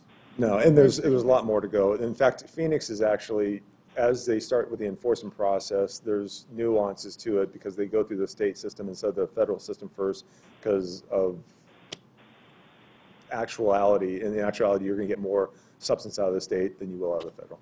So how does PD feel in regards to enforcement of enacting this ordinance? They were supportive of it. Obviously, they know that there are challenges with it for sure. Councilmember Shapiro. Thank you, Vice Mayor. Yeah, I was just pulling this up, and I think Greg might have been doing the same thing back there. But so 5 miles from the end of the runway at Sky Harbor actually reaches all the way to McClintock and Broadway. So are you on the blow up of just what? to give you some perspective? So I'm just on Google Maps. They have this tool where you can measure distances. So I measured the distance from the end of the runway to McClintock and Broadway, and it's actually 5 miles. Yeah. So that encompasses a whole lot of the city. If you rotate this way, you're all the way to southern, almost to the 60. Yeah, if you rotate around, it includes all of Papago, certainly all of Beach Just Park. basically give us some more leverage. Yeah, it does give us more leverage, but to incorporate, if it name it the Papago Park, we can take a look at that, and I'll take a look at that to see if that's something that's reasonable. Okay. Any other goes all the way to concerns? Kiwanis Park. Are there any other concerns with Joel moving forward with the ordinance? He's got we're going to look into the park and see if there's something that we can incorporate. Councilmember? Sorry. Oh, I'm sorry. Great work, Joel. This is great, just relying on your vast expertise. Thank you, and thank you for all the public engagement. I just noticed a couple things about the ordinance independent of the drone amendment. And one is, it seems, let's see, let's go to section 2, section 23, 110, number 3. It contradicts, there's a line there that contradicts our e-bike ordinance. Because right now, what it says, the old verbiage says, no motorized vehicle shall be allowed in a preserve. And so that contradicts our e-bike ordinance, which allows e-bikes to be used in a preserve or desert park, but just doesn't allow the motor to be engaged. So you can ride an e-bike, you just can't engage the motor. You have to just use the pedal assist. So that, I don't know if we want to... If we're cleaning it up. That's another conversation. No, I know it is, but if we're going to move this forward, we might as well make other changes to update it for... Well, maybe it's not on the agenda, but maybe it's, hey, if we move forward with updating the ordinance, we should just make sure it's all completely updated with other things that we may have changed. How do we? Sonia, is that possible? Yes, it certainly is. I'm taking notes of your concern, and we'll definitely address it through our office. Fantastic. That will be great. And could I make one other point that on, let me go back to the section. It is section 1, section 23-40, prohibited activities, and it's 5. It says no person shall use any water source, blah, blah, blah, for animal swimming or bathing. And I know we're talking a lot about revitalizing our parks and having animal washing stations and perhaps having a swimming feature, you know, so it seems to me like that, I mean, we could always revise that later, but I didn't know that we Designated for such Pardon? activities. What? It says except at places designated for such activities. Oh, okay, that covers that. And then just incidentally, the one above it, you're not allowed to ice block or sled in your parks, is that? I've got no warning on the ice blocking. Let me tell you what, they take that rule seriously. Not happy now. Well, I think really honestly, whenever we do any changes to an ordinance, we should always be able to review it and just make sure that if there has been some changes, that we're just consistent. Especially we have an about the opportunity. motorized vehicles, because that's in contradiction. Any more questions for Joel? Are we good to go ahead and move forward and look about Papago Park and Evelyn Hallman Park? Okay. All right, that sounds good. We'll be seeing that soon. We're going to just move on to our next agenda item. Joel? Yeah, Bridget okay. Park? Bridget Park. So from the last council meeting, we we talked about Bridget Park on the possibilities of what could happen to it as it relates to the streetcar coming around the corner, and it really kind of ties in well today. I mean, obviously it was brought up even by our former mayor about, you know, what and how iconic damage is in the structure and the architectural design and having cables there and stuff like that. This kind of coincides with that a little bit, is more of the enhancement of that area, and then using what we know we can use as impact fees from the development around that area to help that park really be enhanced. And one of the thought processes, as we tear up streets and as we start to put the streetcar in, the opportunity to work on a park is also there. So you're kind of taking advantage of what's going on in that area to lessen the nuisance. And in addition to that, yet we have a potential opportunity to have a park that's somewhat utilized and to incorporate parking. And then to incorporate possible designs with a minor street configuration for traffic flow to possibly make it even more effective and better use of the land. So, you know, from the last council meeting, it was suggested that we could probably, you know, get by with about $10,000, maybe $15,000 to just take a look at the design to see what is actually there. It wasn't clear on the council from what we're gathering, or what I gathered. I thought the direction was to do that, so that's why it's back here tonight. But to actually just kind of say yes through the parks or through Public Works, they could take some funding and possibly about $10,000, $15,000 just to really take a good hard look at this, look at the designs, look at the options that are out there, and get a neighborhood feedback on it. And I think with the timing and the streetcar, I would not want to miss that opportunity, and just asking for the council for that approval for that money to go that way. Questions? Anyone? Councilmember Granville? So I don't want to be the buzzkill on this one, but I struggle with this one because I remember I've had a couple instances where I've been on council where it's like, well, we're not spending money, we're just doing a study, and then when the study comes back, it's worded by the staff presentation as if we are moving forward, and they're showing it in a budget, and they're doing stuff, and they're like, whoa, we just wanted to see what it looked like. And so I'm a little gun shy at this point of having had that happen 2 or 3 times. Additionally, I didn't see, and maybe I missed it, I didn't see that that you did do neighborhood feedback yet. And that was one of the things that we'd asked in our last meeting. Right, and from what I'm gathering, I think the neighborhood feedback was going to be coincide with the possible design concepts of what the park could look like, so that they could have neighborhood feedback on with. Yeah, so my concern with that is once we show pictures, it creates expectations. And so my preference would be, and I'm not saying no, I'm just saying first talk to the neighborhood without drawings so that you're not expectation setting. Because if they see a drawing, they're going to think like, oh, we're seeing a drawing, it must be moving forward.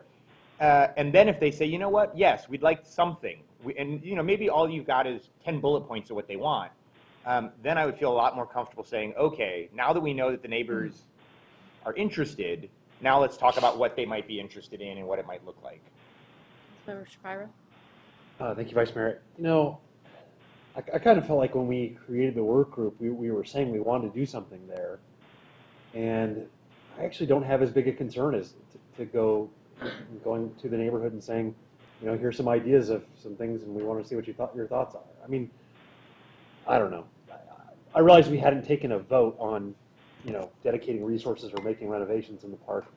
But we did, I think, create the work group, at least from my perspective, under the idea that we did want to do something there. And if we come up with some designs and take it to them and get their feedback, I'm comfortable with that. My perspective. Councilmember Keating? I agree with Councilmember Shapiro on that aspect of it. I think it would be hard to get neighborhood feedback without some sort of conceptualization of what the possibilities may be.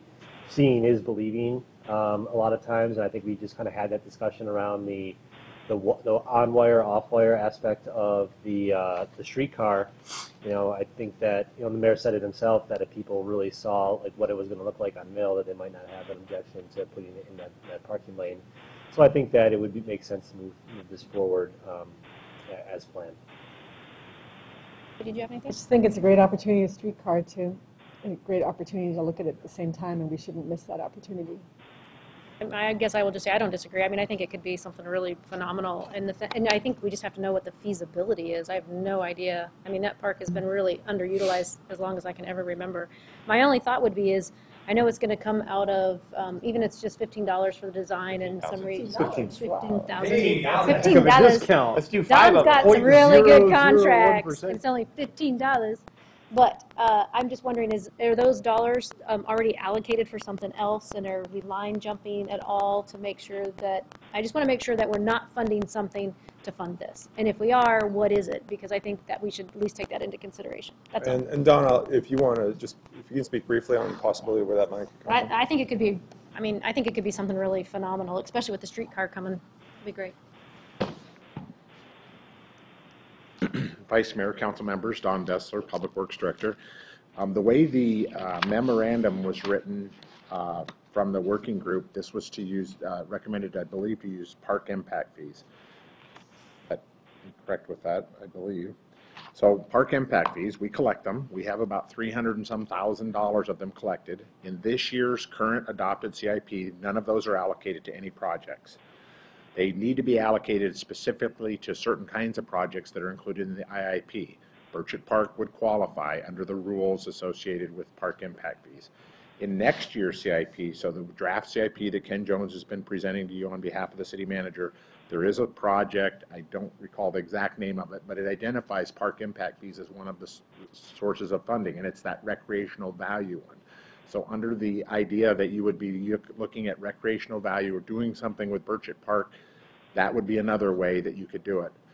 Really the two ways if you use park impact fees would be wait until the draft CIP that's been in front of you goes through its process and you vote on it, or direct staff to come back with some way to, the language to allocate money from fund balance or well, fund balance essentially, spending authority and fund balance to fund this project. And it would have to happen in a regular meeting. What did you just say? Like. Thank you. There's two ways that you could access park impact fees this year. Well, one this year and one next year. One way would be to work this through the CIP process that's in front of you, and there's a project that's in there that has park impact fees in it, and this project could qualify under that project. But you're talking about next year's. Yes, July 1. So you're saying right now we have $300,000 that are not allocated for anything in the budget, but are they earmarked for a project for next year? They're earmarked for future park IIP projects. But not the whole 300,000, so the capacity. Be used in a variety of different ways, okay, fine. as long as it's in the IIP. What do I need to know? Okay, Councilmember Granville. Yeah, that's the part, because I know before Vice Mayor Arredondo Savage and I were pretty adamant about this shouldn't cause other parks to not get done. And so I was unclear if an impact fee can only be used for an expansion or if it can be used for maintenance and upkeep. So if we wanted to redo some existing park that was already sort of scheduled, this is money that could be used for that, even though that's not a system expansion. No, that's. No, okay, good. You had it all right until that part. So the It end needs to part. be for adding essentially expansion or So could it capacity. be a new, so could it be a second playground in an existing park, but not a replacement of a first playground? That's a great example. Okay. Okay, I think we're good. All right, with that, everybody good? Yes. All right, go forth. Joel, excellent work. Thank you for everything that you do. Very nice. I don't think we have any new items. Is there any updates in progress that people want to talk about? Oh, fine. Sorry, dog. Member Shapiro, what do you got? So it's actually paper you've all already gotten, and hopefully read. This was an update we got from our staff on arts in the parks, and just wanted to bring it to the council's attention that our whole idea of maybe just going straight out and buying the stage may not quite be viable, or may not be the best route. We'll just say that. And so our staff is requesting that we go kind of back to the original plan, or they're suggesting that we go back to the original plan, which is to use the $25,000 budget to include the rentals and everything, including stage rentals. And that's if the recipients of the grant wanted a stage, because it's not necessarily that all of them wanted a stage, but if they have a stage in their plan, they would just do it out of that grant amount instead of us buying a stage, and then at the end of the process, if we figure out the stage is viable, we can buy a stage. If you're curious about the viability issues, one of the big ones is, we have water retention in most of our parks, and they were concerned about those drivable stages, driving it down into the water retention and the potential issues there. If we do rentals, we're going to have some experiences of driving some stages down there, and we'll get to see how that works and get a better sense before we commit to buying and building or building something. So just wanted to provide that update, make sure everybody was okay with that plan. Sure. Yep. Yeah, that's good. Just didn't have Any other updates? Nope. Andrew, any announcements? Not, thank you. The mayor, he has no announcements either. All right. With that, our next meeting date is April 27th, 2017. Thank you so much, everybody. We are adjourned.